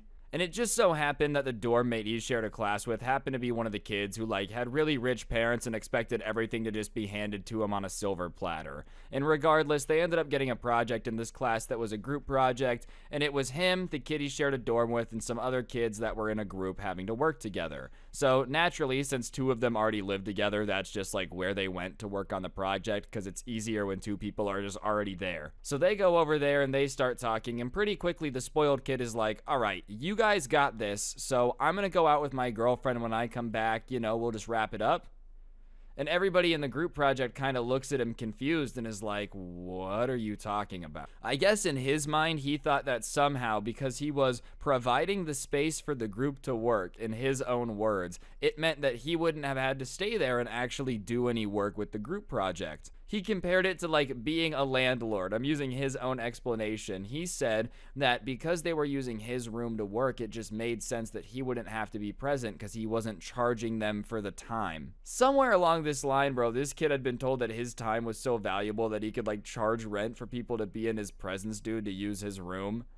Obviously, the other two guys don't really know what to say because they don't know him at all, and his roommate is kind of like, yeah, but that's not how it works. Under that logic, wouldn't I not need to do any work either? Which is technically the truth. It's both of their rooms, so, you know, if that's the way it's gonna work, the people who live there don't have to do work, then neither of them do. And the spoiled kid is like, yeah, but the difference is, like, you're supposed to do stuff for me because everybody knows that, like, you kind of need me to be your friend. And obviously that really insulted the subscriber. He's like, what are you talking about? Well, apparently this rich kid had convinced himself that everybody was just obsessed with him. They all knew how much money his parents had, and so he was just kind of aware of the fact that they were gonna do the group project for him if it meant that he was gonna be their friend. Which, listen, man, kind of not the case, like, especially not in a college scenario, whatever. I'm sure in high school people would do your homework to be friends with a popular kid or whatever. I still think that's insanely stupid. You shouldn't do that. It's not worth it. But like in college, bro, no one's gonna do all your work to be your friend. Obviously, the subscriber was like, yeah, that's not the case. We're not even really friends. We're more like just dorm mates.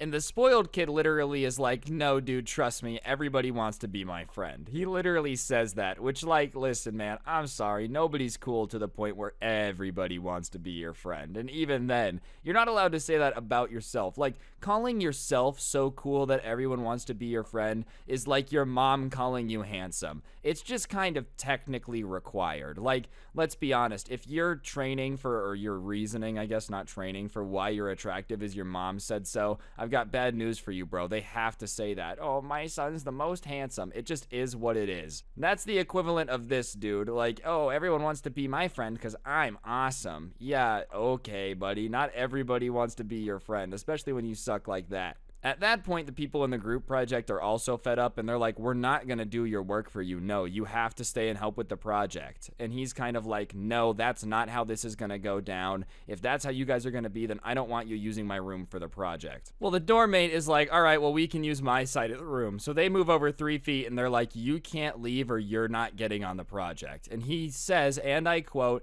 you guys don't have the balls to take my name off the project because you guys need me to be your friend. And he gets up and says he's gonna go hang out with his girlfriend. Well, at that point, I don't think he realized that, like, yeah, bro, this is college. You're working with adults. It's not like a bunch of 15-year-olds that are intimidated by the fact that you're popular anymore, right? So they just did the work, agreed to not meet in this dorm room anymore, and then all emailed the teacher separately explaining what happened. They made sure their stories, like, made sense, and were like, for this reason, we would like him to be removed from the project. And so the next day, they wake up and his dorm mate's like, oh, thanks for all the work you guys did. It was awesome.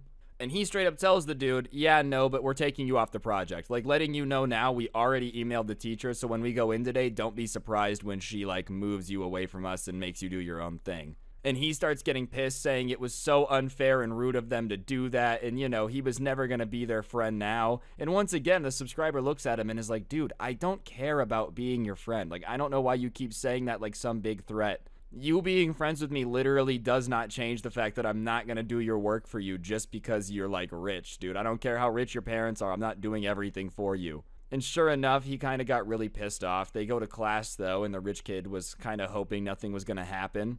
But the teacher kind of says that he's gonna have to do his own project, and when he does that, like the teacher tells him that, his reaction is, do you have any idea who my dad is and how much money he gives to this school? Like, do you have any idea how much of a mistake it is to move me off this project? I wouldn't do that if I were you. And at that point, the teacher, the professor, I guess I should say, is like, oh, are you really going to try to name drop your dad right now because you left everyone to do the work on your group project? And he was like, yeah, because that's how it is. Like, the fact that my dad gives all this money to the school means that I get treated differently. And the teacher looks at him and goes, yeah, that might have been the case a while ago, but I got tenure. Your dad can't get me fired. You're doing your project on your own. And for those of you that don't know yet, college professors, once they get tenure, it's like really hard to fire them, even if you donate a lot to the school, right? So the kid kind of is sitting there in shock, probably because he's never been told no before. And then he turns to the guys that like kicked him out the project, and he starts saying how they were really bad friends for doing that to him. And they kind of point out that like, yeah, but you do realize you were equally a bad friend because you were going to leave us to do all the work and you didn't feel bad about it. Like, you were literally going to leave us to do everything and go hang out with your girlfriend. And he's like, yeah, but you know, I really wanted to go do that, so you guys should have just done the project. It was really like no one had ever told this kid no before. Like, you know what most people have to do, bro? They do their homework and then they go hang out with their girlfriend. Like, that just is what it is. You can't always expect your friends to do like all of your homework for you in every situation, you know, especially when they're not your friends. They're just random dudes that were in your group at a school. Dude, you guys definitely need stuff from me, so you owe me. Yeah, but if they've never asked for anything or needed anything from you, then they don't owe you. Like, not everybody just automatically owes you. Anyways, they get into a little argument. The professor shuts that down quick and says that if he's gonna keep causing problems, then, like, he needs to leave. So he says he's gonna go down to the office right now and get this straightened out and blah, blah, blah, blah, blah, so he goes. And he swears he's going to be back with some reprimanding for the professor. So he goes to the office to complain and try to get his class changed or drop it or whatever. And college classes really aren't cheap, you know. I think basically everybody knows that it can cost like a small liver to go to college. Obviously, this dude's parents were rich if they were donating money to the school. But he ended up just having to drop the class, which messed up his, like, schedule to graduate and whatnot because he was so embarrassed that he refused to go back in there and talk to the teacher. Obviously, he told everybody it was because the teacher was, like, discriminating against him because of his last name and yada, yada, yada. That just was not the case in the slightest. So, whatever. People kind of figured it out pretty quick, and, yeah, he basically wasted, like, $700 on this class that he had to drop because it was too late to get his money back, and he literally had to stay for an extra semester to graduate, because the way that college classes are scheduled here, if you mess up once, like if you drop it too late and can't replace it, then you're just SOL, there's no way to get those credits back. So all of that because he just expected people to do his homework. I bet you that's not working out for him too well, and I'm gonna venture to say that he eventually had to learn to just do his own work. Anyways, guys, that's gonna do it for the video. Hopefully you enjoyed it. If you did, I'd really appreciate you taking a second to press the like button. Let me know in the comment section down below what you thought. If you're new, subscribe and turn on those notifications. If you really want to help out the channel, you can check out the intro song. A link to it will be down below. My podcast, The Scuffed Cast, can also be found in the description. And if you really want to help out, you can use code SCRUBBY at the G Fuel checkout. That gets you G Fuel at a discount, and it helps me out, so everyone's a winner. And if you really want to support me, then go ahead and take a look at your screen now. On screen, you'll see the coolest merch to ever exist in the history of the planet, which can also be yours by taking a trip down to the description and clicking the Teespring link and buying it. But yeah, on that note, guys, I think that's everything I gotta plug. I really appreciate all your support. Don't get anyone pregnant. If you do, make sure they're hot, and I'm out. Peace. What's going on, guys? It's your boy Scrub here, back again with another video. Hope you guys are having a great day. I know I am, and today I've got a story time for y'all that I think you're going to enjoy about this spoiled kid that got destroyed by his crush. Yeah, that's right, ladies and gentlemen. This was a subscriber story that was sent in, but nonetheless, it had the embarrassment that should need to be a story time, so that's what we're going to be doing today. But before we get into it, no joke, no scam whatsoever, be sure to press the like button. That's right, switcheroo on it. Otherwise, guys, you will get rejected this hard, and trust me, you don't want that. So be sure to press the like button, and yeah, without further ado, let's get into it.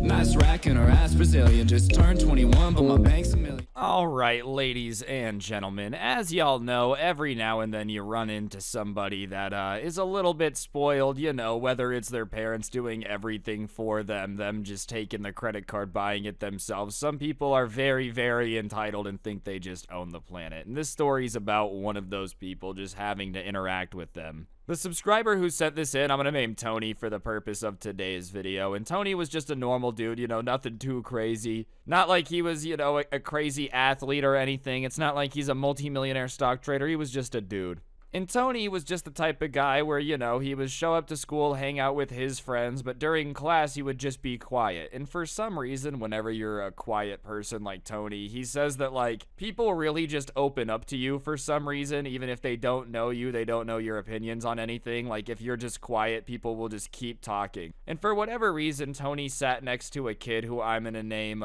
you know what, we'll name him Chad, because Chad's the name that's pretty fitting of him. And Chad would basically just like talk to Tony all day. Tony wouldn't say much because he was a quiet kid, all about how, you know, his parents were just trying to ruin his life because this summer he wanted to go to Cabo, but they were just gonna make him spend the summer on his parents' ranch instead. Like that type of stuff, you know, and because Tony would be quiet, I think he thought they were homies, so he was just constantly complaining about things. And when I say that Chad was spoiled, I mean he was like crazy spoiled. Obviously, it's one thing to like get mad at your parents for not doing what you want to do, which is still kind of ridiculous, but even beyond that, if your parents are like, we can't go to Mexico for a month, so instead we're going to go to the ranch that we own all summer. That seems like a pretty fair trade-off, all things considered. But beyond that, some of the stuff that he would complain about was that his cleaning lady that he had to clean his room and his bathroom would clean stuff too well, and he didn't like when she would put stuff away because then he wouldn't know where it was because he never bothered to learn where it is. And he seriously was considering if he should talk to his parents about firing her because she was putting his stuff away too much. Like, that was the stuff he was complaining about.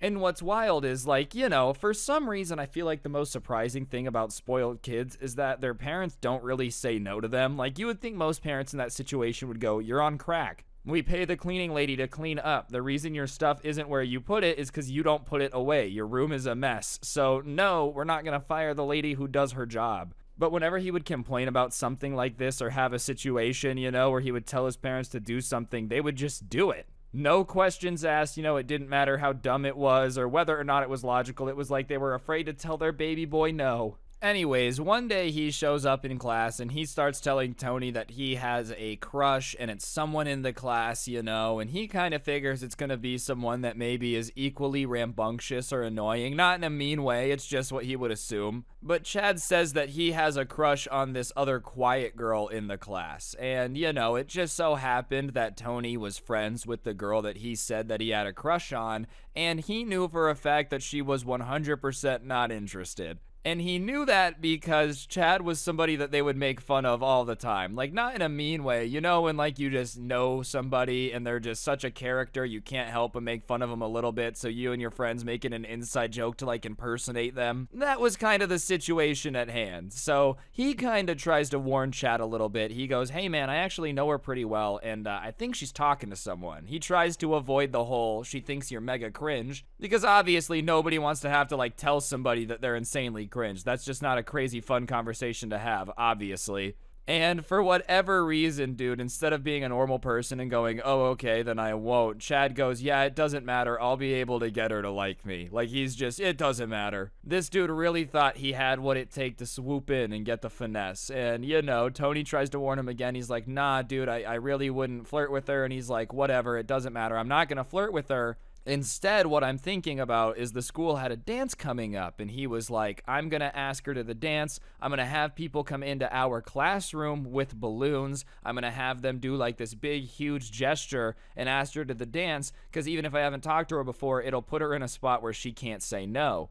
And Tony knew her, so obviously he tells him again, he's like, listen, man, she hates being the center of attention. Don't do that. She's not going to like this big gesture in front of the class, I promise you. But you know, Chad, just knowing better, figures that he knows exactly what's going to work. So he goes through, spends some of his parents' money on like these people that are going to come into his class with a balloon and this big sign asking this girl to the dance.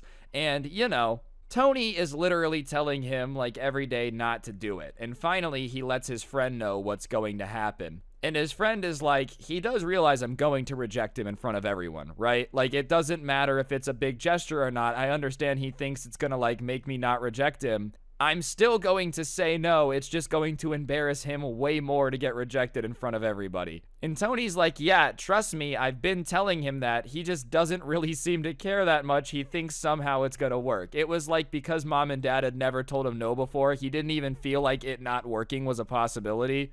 This is 100% going to work. It does not matter. So whatever, he's going through with it. His friend knows. And she is going to reject him. He warns him one more time, and Chad is like, dude, you don't know what you're talking about. You've never asked a girl to a dance before, so just shut up. And at that point, you know, all bets are off. Why would Tony keep talking? If you're going to tell me to shut up and, like, keep my mouth shut when I'm trying to warn you and save you from embarrassment, then by all means, dude, I feel like you've earned it at that point. You know, if you've done everything in your power to tell him, hey, dude, you're about to embarrass yourself, and they just say, shut up, you're stupid, then you're not really that at fault for keeping your mouth shut after that. So obviously, he kind of lets him keep planning his thing, and finally, the day comes where he plans to have this big group of people come in, ask her to the dance, all this stuff. And I'm not going to say her name because, you know, to save from the embarrassment. So I'm going to make one up for her. I'm going to call her Alice because, you know, Alice just, she's the hero the city deserved, but they didn't know they needed, or whatever the Batman's saying. The day comes, sure enough, everybody is in class waiting for the moment. And Tony is just kind of hoping that for whatever reason, Chad has had a change of heart. You know, he's decided to back out of this at the last second. But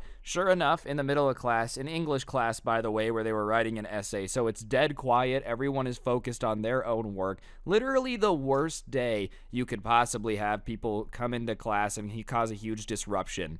Everyone's sitting there quietly writing the essays, and the door just swings open, and it's this group of kids. They're playing Katy Perry on the radio, and they're like, whoa! Oh, they're just screaming. They're not even singing along. They're just incoherently screaming, and they walk in holding balloons, and then two of them unfurl this big sign, and it says, like, the dance name. I'm going to say homecoming because I don't know what dance it was. They didn't tell me.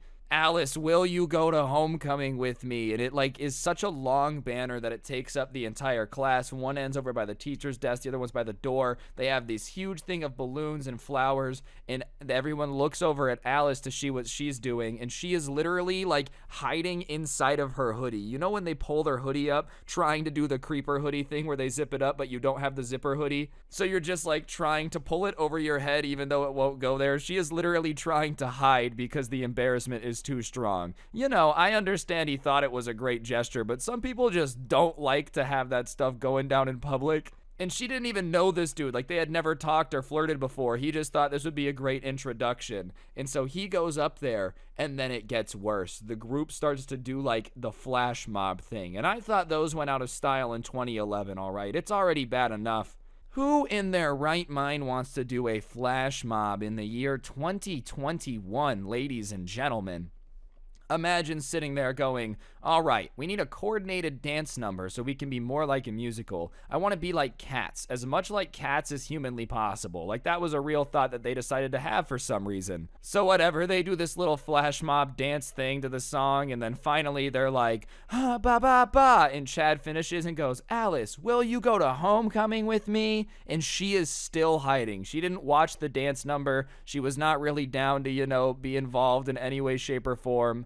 And the teacher is like jumping for joy. She thinks it's great. And she goes, Alice, come up here. And so she goes over and kind of like pulls Alice up to the front of the class. And she's literally still hiding. And Tony is just watching this entire thing, like laughing and also feeling mortified at the same time. Obviously, you're going to laugh at it because how can you not? This dude's about to get rejected after committing to learning a flash mob dance. That's just pure hysteria no matter how you look at it, right? But at the same time, watching your friend get embarrassed on this level has got to be brutal. So, sure enough, they're all up there, and Chad is like, what'd you think? And she goes, "It was something." Like, that's literally the words that she says. And at that point, the class starts to laugh a little bit because, like, you know, they're also thinking the same thing. Like, wow, this is awful. And the fact that she hates it too makes it, like, more okay to laugh at. You know, you would feel bad laughing at it if they both thought it was great. But the fact that she's not interested makes it funnier.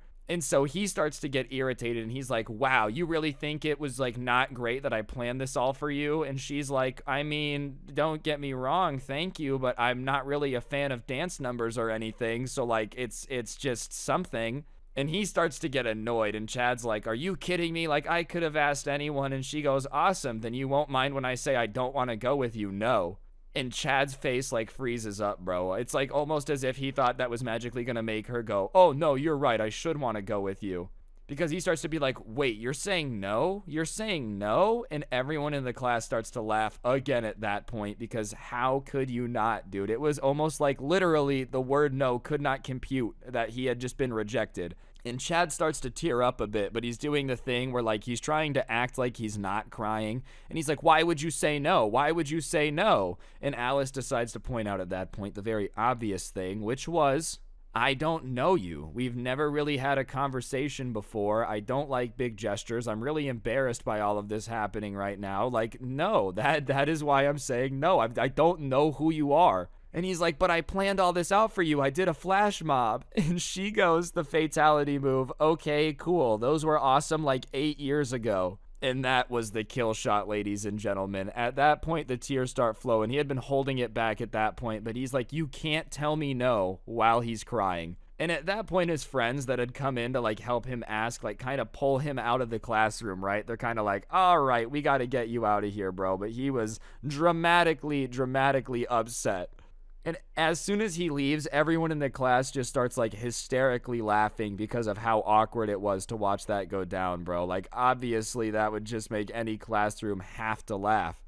And so everyone's laughing. They hear him and his friends kind of yelling about it outside and walking down the hall, and everybody's just giggling about it. And, you know, I think in Chad's mind, he was like, "Whatever, I got rejected, but I can still save this."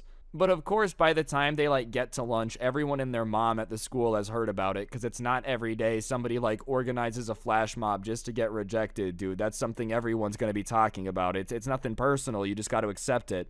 And obviously, all day, people were, like, making fun of him, dude, doing, like, little steps of the dance move just to make him upset. And, I mean, it was working because that had to hurt. But honestly, I don't really know what he expected. Like, the entitlement to just not know someone at all, assume they're going to love your dance number. Like, it's just all a little much, bro. You know what I'm saying? I will say that definitely probably knocked him down a peg. He didn't really talk to Tony too much after that because, you know, he blamed him a little bit. But he did kind of stop talking about the lifestyle, stop flexing a little bit. It was almost as if he realized that he's not always going to win everything by default. So, you know, I guess that's good. You're still the weird flash mob dude, though. Like, you're always going to have that on your back. That's never going to change. But, yeah, anyways, guys, I think that's going to do it for the video. Hopefully you enjoyed. If you did, I would really appreciate you taking a second to press the like button. Let me know in the comments section down below what you thought of the video.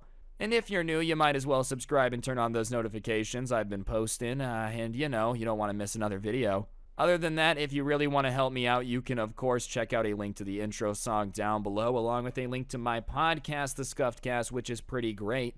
Or if you're a fan of G Fuel, the best energy drink for gamers by gamers, ladies and gentlemen, if you're at their website getting yourself some, use code SCRUBBY at the checkout to get a discount and help me out. And last but certainly not least, as y'all know, it is October. Halloween is upon us. And because of that, I made the Halloween merch. It's on your screen now, and as you can tell, it's pretty fantastic, and I'll put a link to that at the top of the description, so go ahead and get that. But on that note, guys, that's everything I gotta plug. Don't get anyone pregnant. If you do, make sure they're hot, and hopefully I will see each and every single one of you guys next time with another video. Don't get anyone pregnant. If you do, make sure they're hot, and I'm out. Peace. What's going on, guys? It's your boy Scrubby here, back again with another video. Hope you guys are having a great day. I know I am, and today I've got a story time for y'all that I think you're going to enjoy about this spoiled kid that stole his mom's jewelry and then gambled it away at school. Wouldn't recommend doing this, but be sure to press the like button or no joke, no scam. Your kid's gonna steal all of your valuables and you don't want that, and without further ado, let's go. Nice racking her ass Brazilian. Just turned 21, but my bank's a million. Alright, so I guess at this particular school, tetherball was the game that, like, everybody played. You know, if you were going to make yourself an athlete here, tetherball was the game you had to make yourself good at. And naturally, whenever the entire school is playing a game, it, like, becomes insanely popular. You had crowds of kids watching tetherball, you had multiple games going at a time, and naturally, when something got popular and there was winners and losers, people started to make things a little bit more interesting than just a straight-up match. You know, they would gamble a little bit, and I think that's probably not a good idea. I feel like gambling on tetherball is probably one of the easiest ways to make sure you lose everything you're gambling, but hey, to each their own. They would bet, you know, Pokemon cards, Yu-Gi-Oh cards. If somebody had like a homework pass, that was on the table. Sometimes, if people were really crazy, they'd bring real money, but you know, not many of them had it. But there was one kid in particular who was quite a fan of the gambling, and that was this kid named Reggie. And Reggie was an insanely spoiled kid. His parents just had way too much money. They would get him whatever he wanted, whenever he wanted, and because of that, he always had just like extra toys, extra stuff to bring to school and, you know, bet on tetherball. And you would think that somebody that's going to bet everything on tetherball would be good at it. They'd practice a lot, maybe because he's a rich kid, he makes his parents like buy him a tetherball court in the backyard so he can practice. You would think that one way or another, if you're constantly gambling at a sport, you would get a little bit good at it. But no, this Reggie kid was basically always losing whenever he would gamble. Like, literally, it got to the point where all the good tetherball players would see him walk up and be like, hey man, do you want to play? Because they knew that he would bring something that he wouldn't be able to not gamble and lose. This guy was literally basically funding, like, all of these really good tetherball kids, like, lunch money, you know? They would take some Pokemon cards and sell them. And eventually, him gambling on these tetherball games got so bad that he had, like, lost all of his Pokemon cards. He didn't have any of his toys left. He didn't have any money.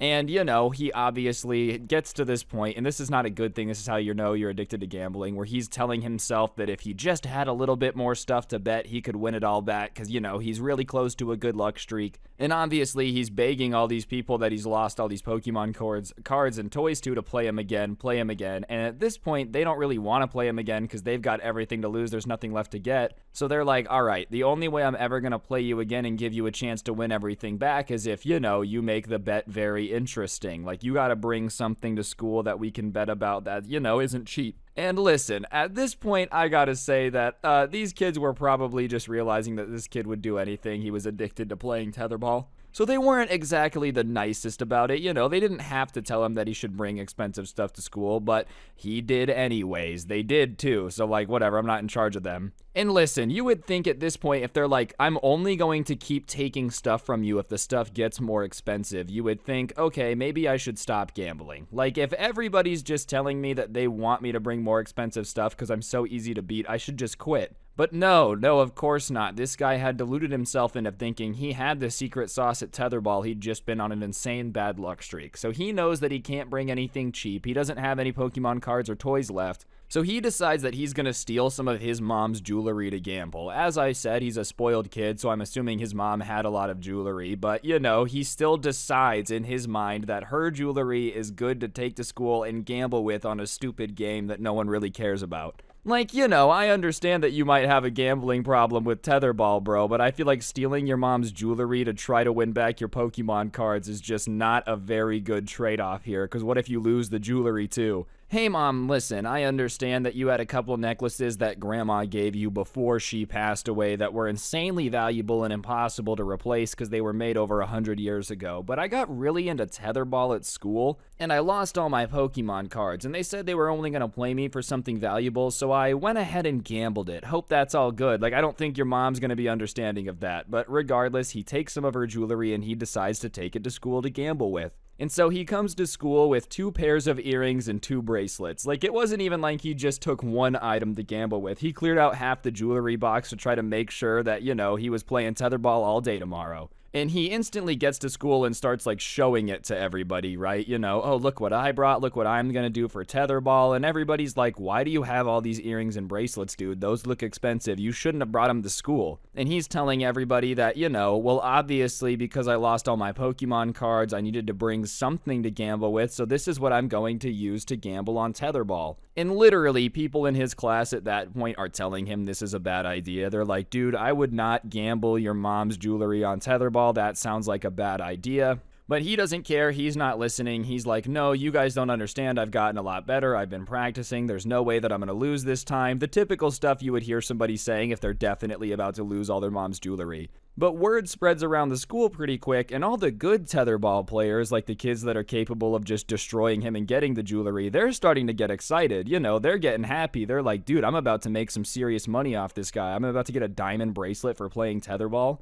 You know, all of a sudden their college fund is going to get a big bump to it. Like, you guys get what I'm saying. All the good players that are about to win all this jewelry are starting to get excited. And obviously everyone's talking about how he's going to bet his mom's jewelry and he's an idiot, da-da-da-da-da. And finally, lunch comes where they have like this long recess period before they go eat where everybody plays tetherball. And, you know, everybody goes out there to the tetherball game. Everybody's watching because they want to see what this kid does. And he comes out, sure enough, with all the earrings, all the bracelets, and he's like, oh, hey guys, what's up? Yeah, I brought this stuff to bet on for tetherball, but get ready because I've been practicing. It's not going to be easy to beat me today, da-da-da-da-da, just kind of hyping himself up. And then he starts to get a little overzealous and starts talking crap about how there's no way he can lose. Like, you know, I'm betting with my mom's jewelry, so that's going to make me play even harder, so there's no way I'm going to lose. And listen, if you are now bankrupt because you've gambled everything on tetherball and lost every game, I don't know where the sudden burst of confidence is coming from, but he's just talking crap to these kids now. Listen, man, I'm just saying, just because you're betting a bunch of stuff on a game doesn't mean you can't lose. That doesn't multiply your skill. Like, somewhere in his mind, he's like, well, you know, if I bet all of my mom's jewelry, then I have to play better, because if I lose it, I'll get in trouble. Yeah, that could also backfire and, you know, crack under the immense pressure and play worse. I'm just saying, like, it's probably not a good idea to start acting more confident and talking trash to people when you've got a lot on the line, because they don't. I also love this idea. Like, a lot of people I've talked to are like this, oh man, if I bet a bunch of money, like, I'm super confident. Just because you're confident doesn't mean it's gonna happen, bro. It's still gambling. I live in Las Vegas. Every day when I wake up and, like, go skate around and I see all those giant casinos down there, it reminds me that, you know, gambling's a horrible way to make money. If gambling and casinos were made for you to get rich, they wouldn't have $70 billion casinos on a strip of land where they just fleece people for their money. I'm just saying, man, like, there's a reason that they say the house always wins. Chances are you're being overconfident by gambling all your stuff. So whatever, the first game he decides to play is one of the better kids at tetherball for one of the bracelets. Keep in mind, it's like a diamond bracelet, and he's like, if you can beat me, you get this bracelet. And the kid double checks with him. He's like, are you sure, Reggie? Like, you're saying that if I beat you in this game of tetherball that I get that bracelet. And he's like, yeah, if you're willing to pay or play for it, not pay for it. And obviously the kid's like, all right, that's fine, but you're okay with that. Just to make sure you want me to play you for this bracelet, this diamond bracelet, you're okay with giving me if I beat you in tetherball. And he's like, yes. And all that confidence, man, all that trash talk, he gets obliterated. This kid literally mops the floor with him. He doesn't even touch the ball. Like, you know, when someone's playing tetherball, they just start smacking it. It's just spinning around the pole with speed. Reggie literally does not even get a hand on the ball. And so he loses, and he looks pissed, but he, like, reluctantly hands over the bracelet. And you'd think at that point his confidence is shattered, but he looks back at him and he goes, what about double or nothing? And everyone's kind of like, you know, kind of like, what is this kid doing? And he pulls the other bracelet out of his pocket. He's like, double or nothing. And the kid, once again, is like, dude, are you sure? Like, come on, you kind of just got slaughtered. This bracelet looks like it's expensive. Are you sure? And he doesn't even have to be doing that. At this point, if the kid is just fleecing him, like, Reggie's the one that's being stupid. But he's trying to give him a chance. And he's like, yeah, are you afraid? Are you afraid to play double or nothing? I think you're afraid of me, huh? And so now Reggie's trying to shame this kid, say he's afraid of him. So he's like, all right, well, I guess I'll play you again. Sure. Obviously, if you're going to start screaming at me, calling me a coward for not wanting to take your mom's jewelry, like, I've got to play you now. What else is that kid supposed to do in that situation? If someone's just offering you free money and saying you're an idiot for not wanting to take it from them, like, you gotta do what you gotta do. So they get ready for the second game. It starts. Once again, he just gets absolutely blown out. He does touch the ball this time, not a whole lot. It doesn't really do anything, but at least he gets his hand on it. And he has to hand over the other bracelet. And so at this point, he's just got the earrings, right? And so everyone is like, dude, stop. Don't gamble the earrings. You've gotten obliterated twice. Seriously, stop. And this is like the crowd of people watching telling him to stop. And I'm just saying, if the crowd of people starts telling you that this is a really bad idea and you shouldn't do it, then you really shouldn't do it. You know what I mean? Because if anything, I feel like a crowd of people watching you are going to want to watch you be an idiot. People are entertained by people making bad decisions. So if the decisions you're making are so bad that even strangers are like, hey, you really shouldn't do that because you're going to regret it, then your decisions have to be really, really, really bad. You know, I've never had a stranger walk up to me and be like, hey, don't drink that water, man. Like, drinking water's bad for you.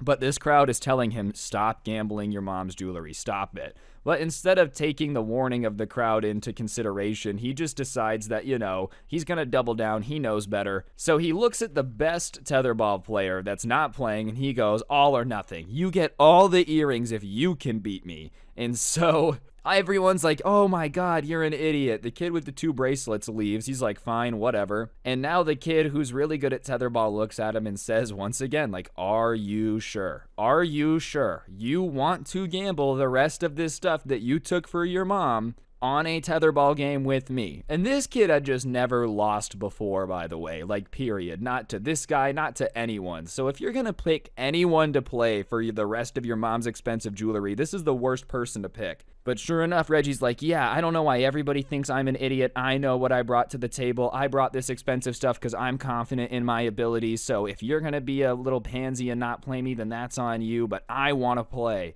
And so this, like, kid who's great at Foursquare obviously is like, fine, if you insist on playing me and losing, then I guess that's what we can do. So they start to play, and this guy, who's way better than the other dude he just played to obliterate him, destroys him in like 3 seconds again. So this guy's played 3 games, he's touched the ball once in all 3 of them, and he's now lost all of his mom's jewelry. So sure enough, the kid who's really good at tetherball goes over there and like takes the jewelry from him because he agreed to gamble it, and he hands it over. He doesn't make a fuss about it, but he doesn't say anything. Like, he's just kind of sitting there with this 1,000-yard stare in his eyes, and he's silent. And finally, I think the reality of what he just did starts to hit him because he's just like crying now, right? He's like, what did I do? What did I do? And everybody's just kind of sitting there watching this happen. But the 2 kids that have won, they have the jewelry now. This kid's like, you know, oh, why did I gamble my mom's jewelry? So they're standing there. They don't really know what to do because they asked this kid multiple times, like, are you sure? And he kept saying he wanted to. So they just decide to walk away. They're like, look, I'm not going to deal with this. I'm out. So they start leaving. And when they start leaving, Reggie sees that, like, they're leaving and they're not going to give him back the jewelry because that's not how gambling works. Like, I don't think you can just go, guys, listen, I thought I was going to win when I bet that. So now that I lost, can I have it back? You know, that's not how it works. But he's upset. He probably realizes how much trouble he's going to get in. So he does the worst possible move you can do in this situation. And he decides to go tell the teacher about what had happened. And so he goes to a teacher crying about how they took his jewelry for tetherball and he bet it, but he didn't know that they were gonna keep it and his mom's gonna be mad. And obviously this teacher is sitting here listening to this kind of in shock because they don't know any of this is going on. They just thought everybody's really into tetherball, and here's Reggie like blowing the whistle on this whole gambling ring thing. So obviously this teacher has to put an end to it. They can't just let that continue to go on. So the teacher, you know, rounds up all the kids, everybody that was involved with watching the game being there, gets pulled into the principal's office and questioned. They end up finding out who the kid bet the jewelry against and, you know, rounding them up. And the entire time, all these kids are like, yeah, okay, whatever. We know we shouldn't have done it, but Reggie did this to himself. No one took the jewelry from him. No one forced him to play. He was the one that wanted to do it. And all the teachers and principals are like, yeah, okay, we understand that he wanted to do it, but it doesn't matter. They make the kids that won the jewelry give it back, which isn't unfair because obviously Reggie's an idiot for taking it in the first place. But at least they didn't get in trouble. If giving it back's the extent of their punishment, then that's fine. But if they got like suspended because Reggie gambled with them, it's not their fault that he was like, no, I'm willing to lose all my mom's stuff. They had nothing to do with it, so they get the jewelry back. But at that point, Reggie is in the clear with his parents, but I don't think he thought through the fact that it was going to make everybody else at the school think of him as a snitch and not like him anymore. Because now everybody's just like, dude, screw you. You're the one that made this big deal about how you were going to bet all of this jewelry, you know, and you didn't care. And then you lost it because you suck. And once you lost, then you start tattling on everybody. You get the entire tetherball game shut down. Because obviously one of the things that they had to do to shut down this gambling ring was like literally get rid of all the tetherballs. They just got rid of them all so that way it wasn't going to be a problem. So this school that had like loved tetherball, that's what they would do at recess, it's what everybody would talk about, gets it taken away because this guy just can't handle the fact that like he lost his mom's jewelry of his own accord. And yes, he gets it back. His mom didn't actually lose anything, but like no one wants to hang out with the dude that's going to snitch on them the second that they lose or something doesn't go the way that they like. No, you guys don't understand. Gambling's only really fun if I win. That's what the rules are supposed to be. You guys don't get it. It's not fun if I'm not winning. And what made it even worse is it wasn't like he was apologetic, you know, he didn't feel bad at all. He thought they were being ridiculous, like for not wanting to forgive him for what happened. I don't understand why you guys are mad at me. We shouldn't have been gambling in the first place. Like, if anything, it's good that the teachers came and shut it down because it was a bad example to us. And everyone's like, all right, dude, whatever. It's a bad example to us. But if it was such a bad example and you knew it was so bad, then why were you always gambling? Like, it's insane that everybody else had no issue with it, and then you show up, lose all your Pokemon cards, lose all your mom's jewelry, and now you're just so glad that they shut it down. Oh yeah, man, it was just so bad. That's why you were constantly doing it. You clearly didn't care until you were losing. That's what's really annoying. And let's be honest, if he would have bet all that jewelry, all those bracelets, all those earrings and won back all of his Pokemon cards and everything else, right? Which was his goal. We all know he wouldn't have tattled then. There's no way this kid wins back all of his Pokemon cards and then still goes to the teacher and says, I won all this stuff gambling and I feel really bad and I think you should take it away and give it back to the people I took it from.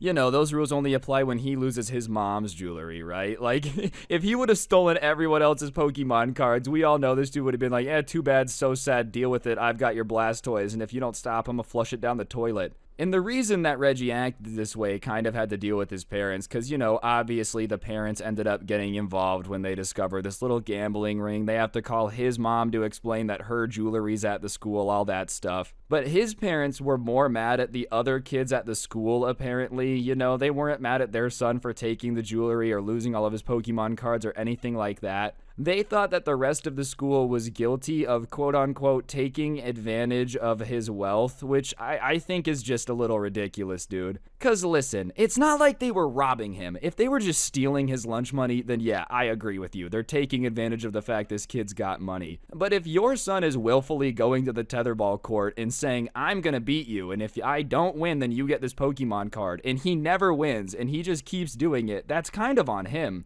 Like, what, you expect everybody else in the school not to notice that your kid is just offering them free money? Like, if there was a broken ATM spewing out $100 bills, you wouldn't go take a few? I love that people would pretend they wouldn't, but let's be honest, if tomorrow a fire hydrant breaks and it's shooting out money instead of water, we're all taking a little bit, okay? And you're also glossing over the fact that, you know, your kid took the jewelry. Like, they didn't tell him, hey man, bring your mom's necklace in and give it to me, or bring your mom's bracelet in and give it to me. They never said that. That was his idea, dude. But on the bright side, at least it's not as bad as losing your 401k, you know, your mom's 401k. We have had story times on this channel about people doing worse to their moms, so all things considered, I guess stealing your mom's jewelry isn't that bad, which is insane to hear. Still don't do it. Never, never, ever do it. But compared to blowing an entire retirement fund, this is on the low scale of things. Seriously, though, I would recommend not making everybody hate you by ruining anything fun at your school. If you suck at a sport, just don't bet all your money on it. It's really that simple. I will say, though, you never know what's next. After tetherball, they might switch to kickball, and this kid's gonna steal the engagement ring and bet that on a kickball game instead. You just never know. Be careful out there, dude. Anyways, guys, I think that's gonna do it for the video. Hopefully you enjoyed. If you did, I would really appreciate you taking a second to press the like button. Let me know in the comments section down below what you thought, or of course, subscribe if you're new and turn on notifications. If you don't know what to comment, like I said, the word tetherball would really help the video hit recommended. Other than that, if you want to help me out, you can check out the intro song link down below, along with a link to my podcast, The Scuffed Cast, or you could use code SCRUBBY at the G Fuel checkout. You get a discount on G Fuel. It helps me out. Everyone's a winner. And last but certainly not least, I did go ahead and put some of my story times up on Spotify. Y'all have been asking for me to do that, so I went ahead and did it. So feel free to check that out. Link will be in the top of the description. And yeah, on that note, guys, don't get anyone pregnant. If you do, make sure they're hot, and hopefully I will see each and every single one of you guys next time with another video. I'm out. Peace. What's going on, guys? It's your boy Scrub here, back again with another video. Hope you guys are having a great day. I know I am. And today, ladies and gentlemen, I've got a story time for y'all that I think you guys are going to enjoy. It was sent in to me about a spoiled kid that ended up taking spoiled way further than I've ever seen anyone take it before by deciding that because he didn't want to spend his summer vacation at a lake house, he should just burn it down. Yeah, honestly, I didn't really know what to think either. Regardless, I figured it'd make a good video, so that's what we're going to be doing today. But before we get into it, be sure to press the like button, or no joke, no scam whatsoever. You're going to meet someone this spoiled, and trust me, you don't want that to happen. And yeah, let's go. Nice rack and her ass Brazilian. Just turned 21, but my bank's a million, swear. Alright, so I think everybody has met a spoiled kid that can act a little bit entitled, you know, take things a little bit too far, but very rarely does someone become so entitled they end up, like, burning down their own property, and as much as I wish that was not the case, that's what today's story time's about, you know. As I said, this is a subscriber story that was sent in about a former family friend of theirs that, like, hated this cabin, so they lit it on fire to prevent staying in it, which is pretty stupid. But, yeah. Anyways, the person that sent this in to me comes from a family that's doing pretty solid, and they have a cabin on a lake up north in the state that they're from. And the town that their cabin is in isn't huge, and, you know, because of that, whenever they go spend time there in the summer, they get pretty close to, like, everyone around them. And the neighbor of the subscriber's cabin was, you know, a family that was doing incredibly well for themselves. They owned, like, half the lake. They had a few different houses and stuff along the shore, but the biggest one that they owned and the one that they lived in was next door to his family's cabin. And obviously, when you have to explain which lake house you own by which of the multiple lake houses you own is the biggest, you know that, like, the family's in a position where their kids might be pretty spoiled. And usually when the kids are really spoiled, it means the parents suck too, but the parents in this case were actually pretty down to earth and usually chill, and so because the parents were chill, they became friends with his parents.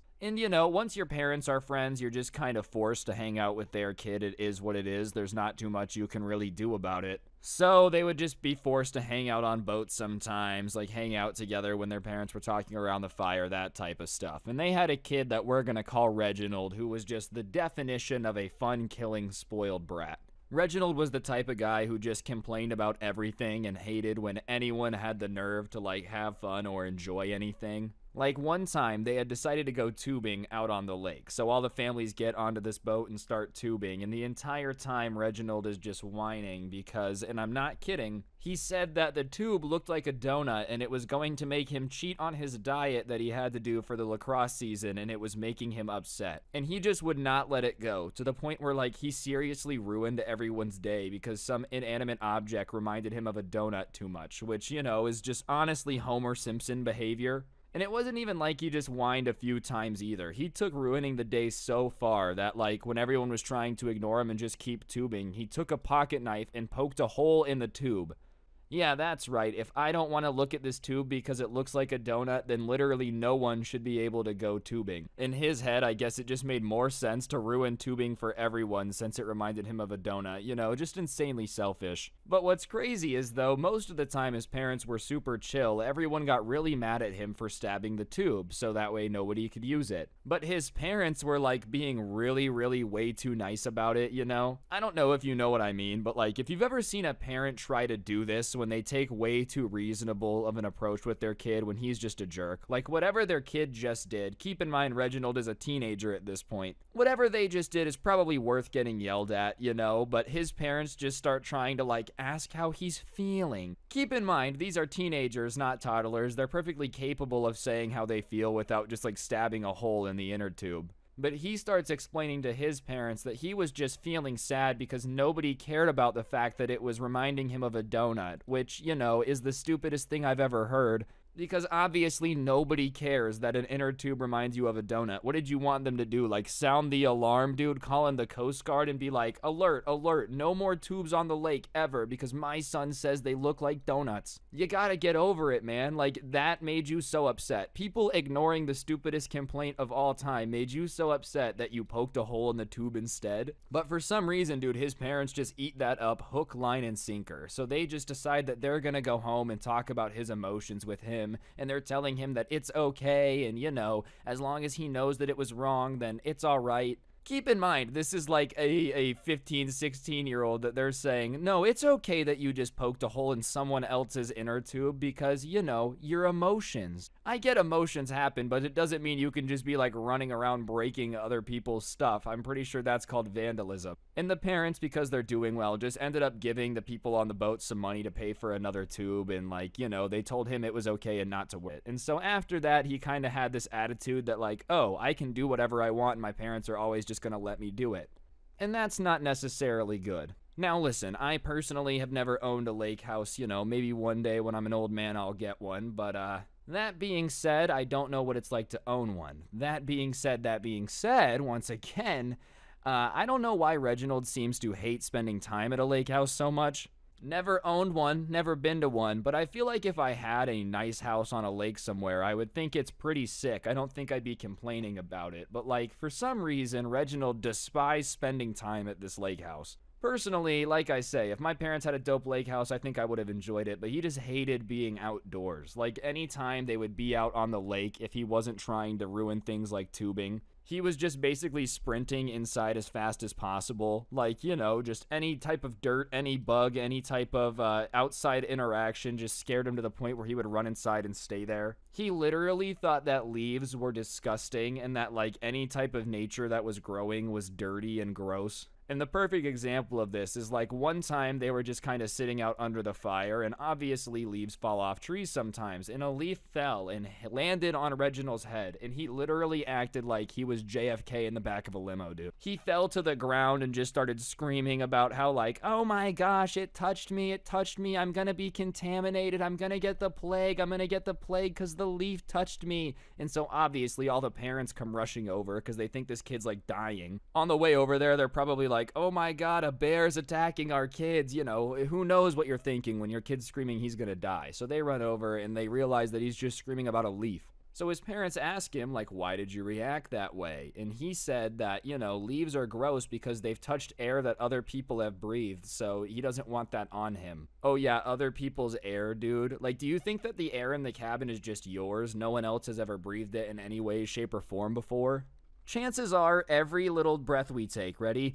Inhale, exhale, has a little bit of dinosaur fart in it. It's just a fact that, like, you know, we only have so much air on the earth, so it's been recycled a couple times. You just gotta get used to it.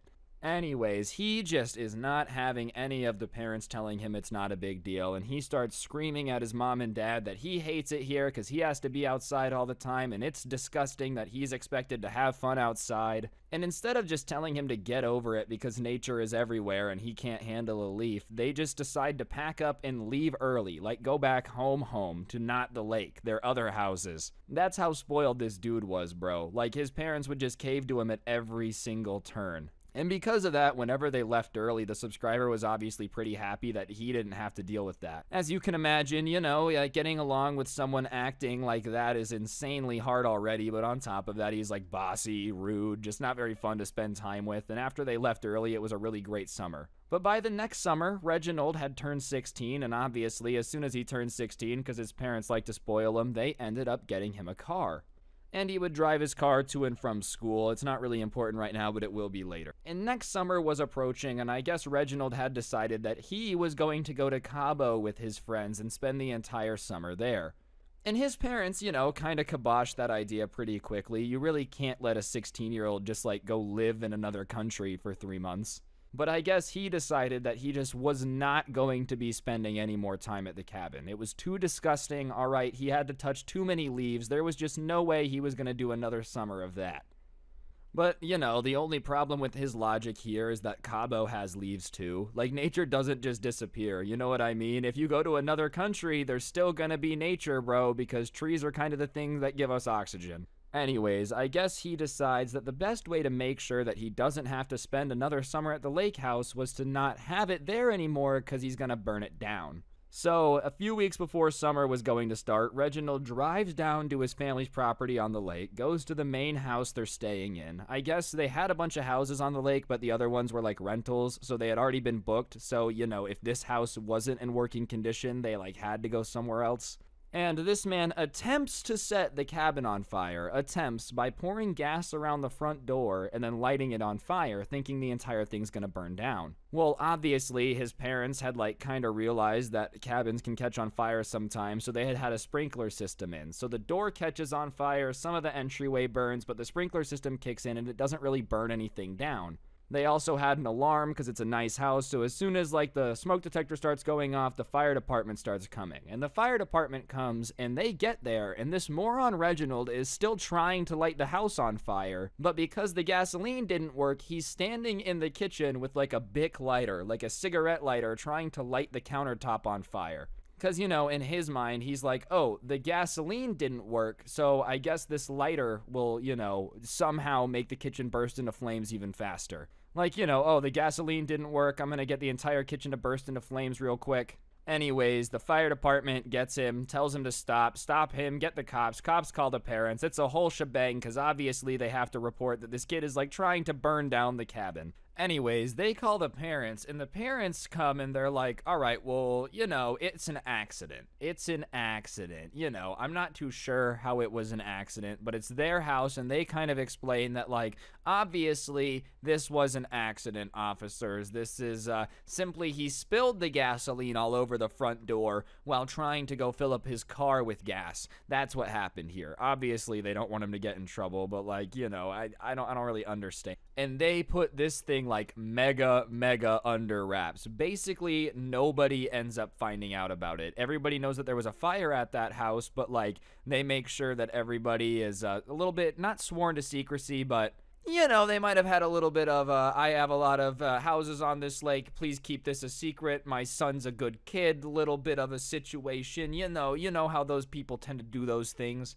And so the only reason that, the subscriber ends up finding out about this is the parents one night are, having a talk about it because they were going to plan some stuff for that summer. And, they're talking about it, and that's when the rich kid's parents end up explaining to the subscriber's parents that they're not going to be there, and they say the entire story about how Reginald, just wants to spend time in Cabo and blah, blah, blah, blah, blah, and he lit the house on fire. And they kind of just gloss over that like it's no big deal, and obviously his parents ask some questions and they tell him the entire story and they can't believe it.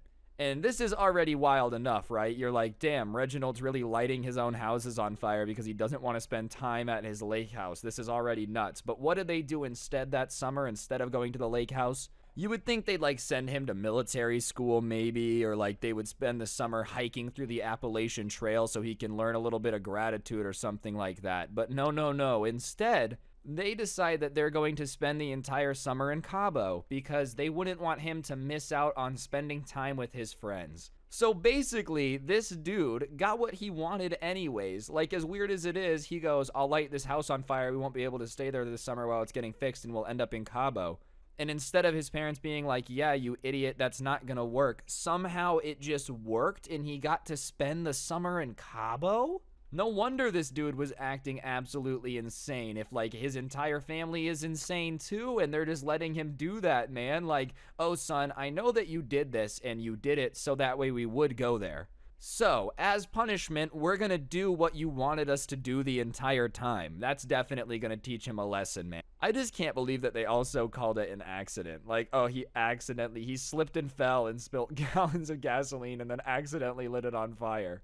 But to make matters even worse, you would think that like Reginald would keep that on the down low. You think he wouldn't be like very braggy about it. But apparently, according to like mutual friends that they had, people that knew him, he basically tells everybody about how, he tricked his parents into spending the summer in Cabo because da-da-da-da-da, and he flexes what he did. Which means, like, he kind of considers this a win in his head. On the bright side, at least he tells people about it, so you know right away that, like, you don't really want to invite this guy over to your house. Maybe it's just me, but if somebody just meets me and they start telling me the story of the time they burnt their vacation hometown, I just make a mental note of, like, alright, do not want this guy in my house. Didn't even regret it, just felt like it was worth it so he could go to Cabo, baby. That's what matters, I guess. Anyways, guys, I think that's gonna do it for the video. Hopefully you enjoyed it. If you did, I'd really appreciate you taking a second to press the like button. Let me know in the comment section down below what you thought, and of course, subscribe if you're new and turn on those notifications. If you want to help me out more, link to the intro song can be found down below, along with a link to my podcast, The Scuffed Cast, and of course, you could use code SCRUBBY at the G Fuel checkout. Great way to get a discount on the best energy drink for gamers by gamers. Other than that, it's Halloween, so you can get the Halloween merch. A link will be found in the description. That's right, English. But you guys should definitely go get yourself some. And yeah, on that note, I think that's everything I gotta plug. Be sure to not get anyone pregnant. If you do, make sure they're hot, and hopefully I will see each and every single one of you guys next time with another video. I can't talk right now. I'm really sorry. I gotta go. Bye. Peace.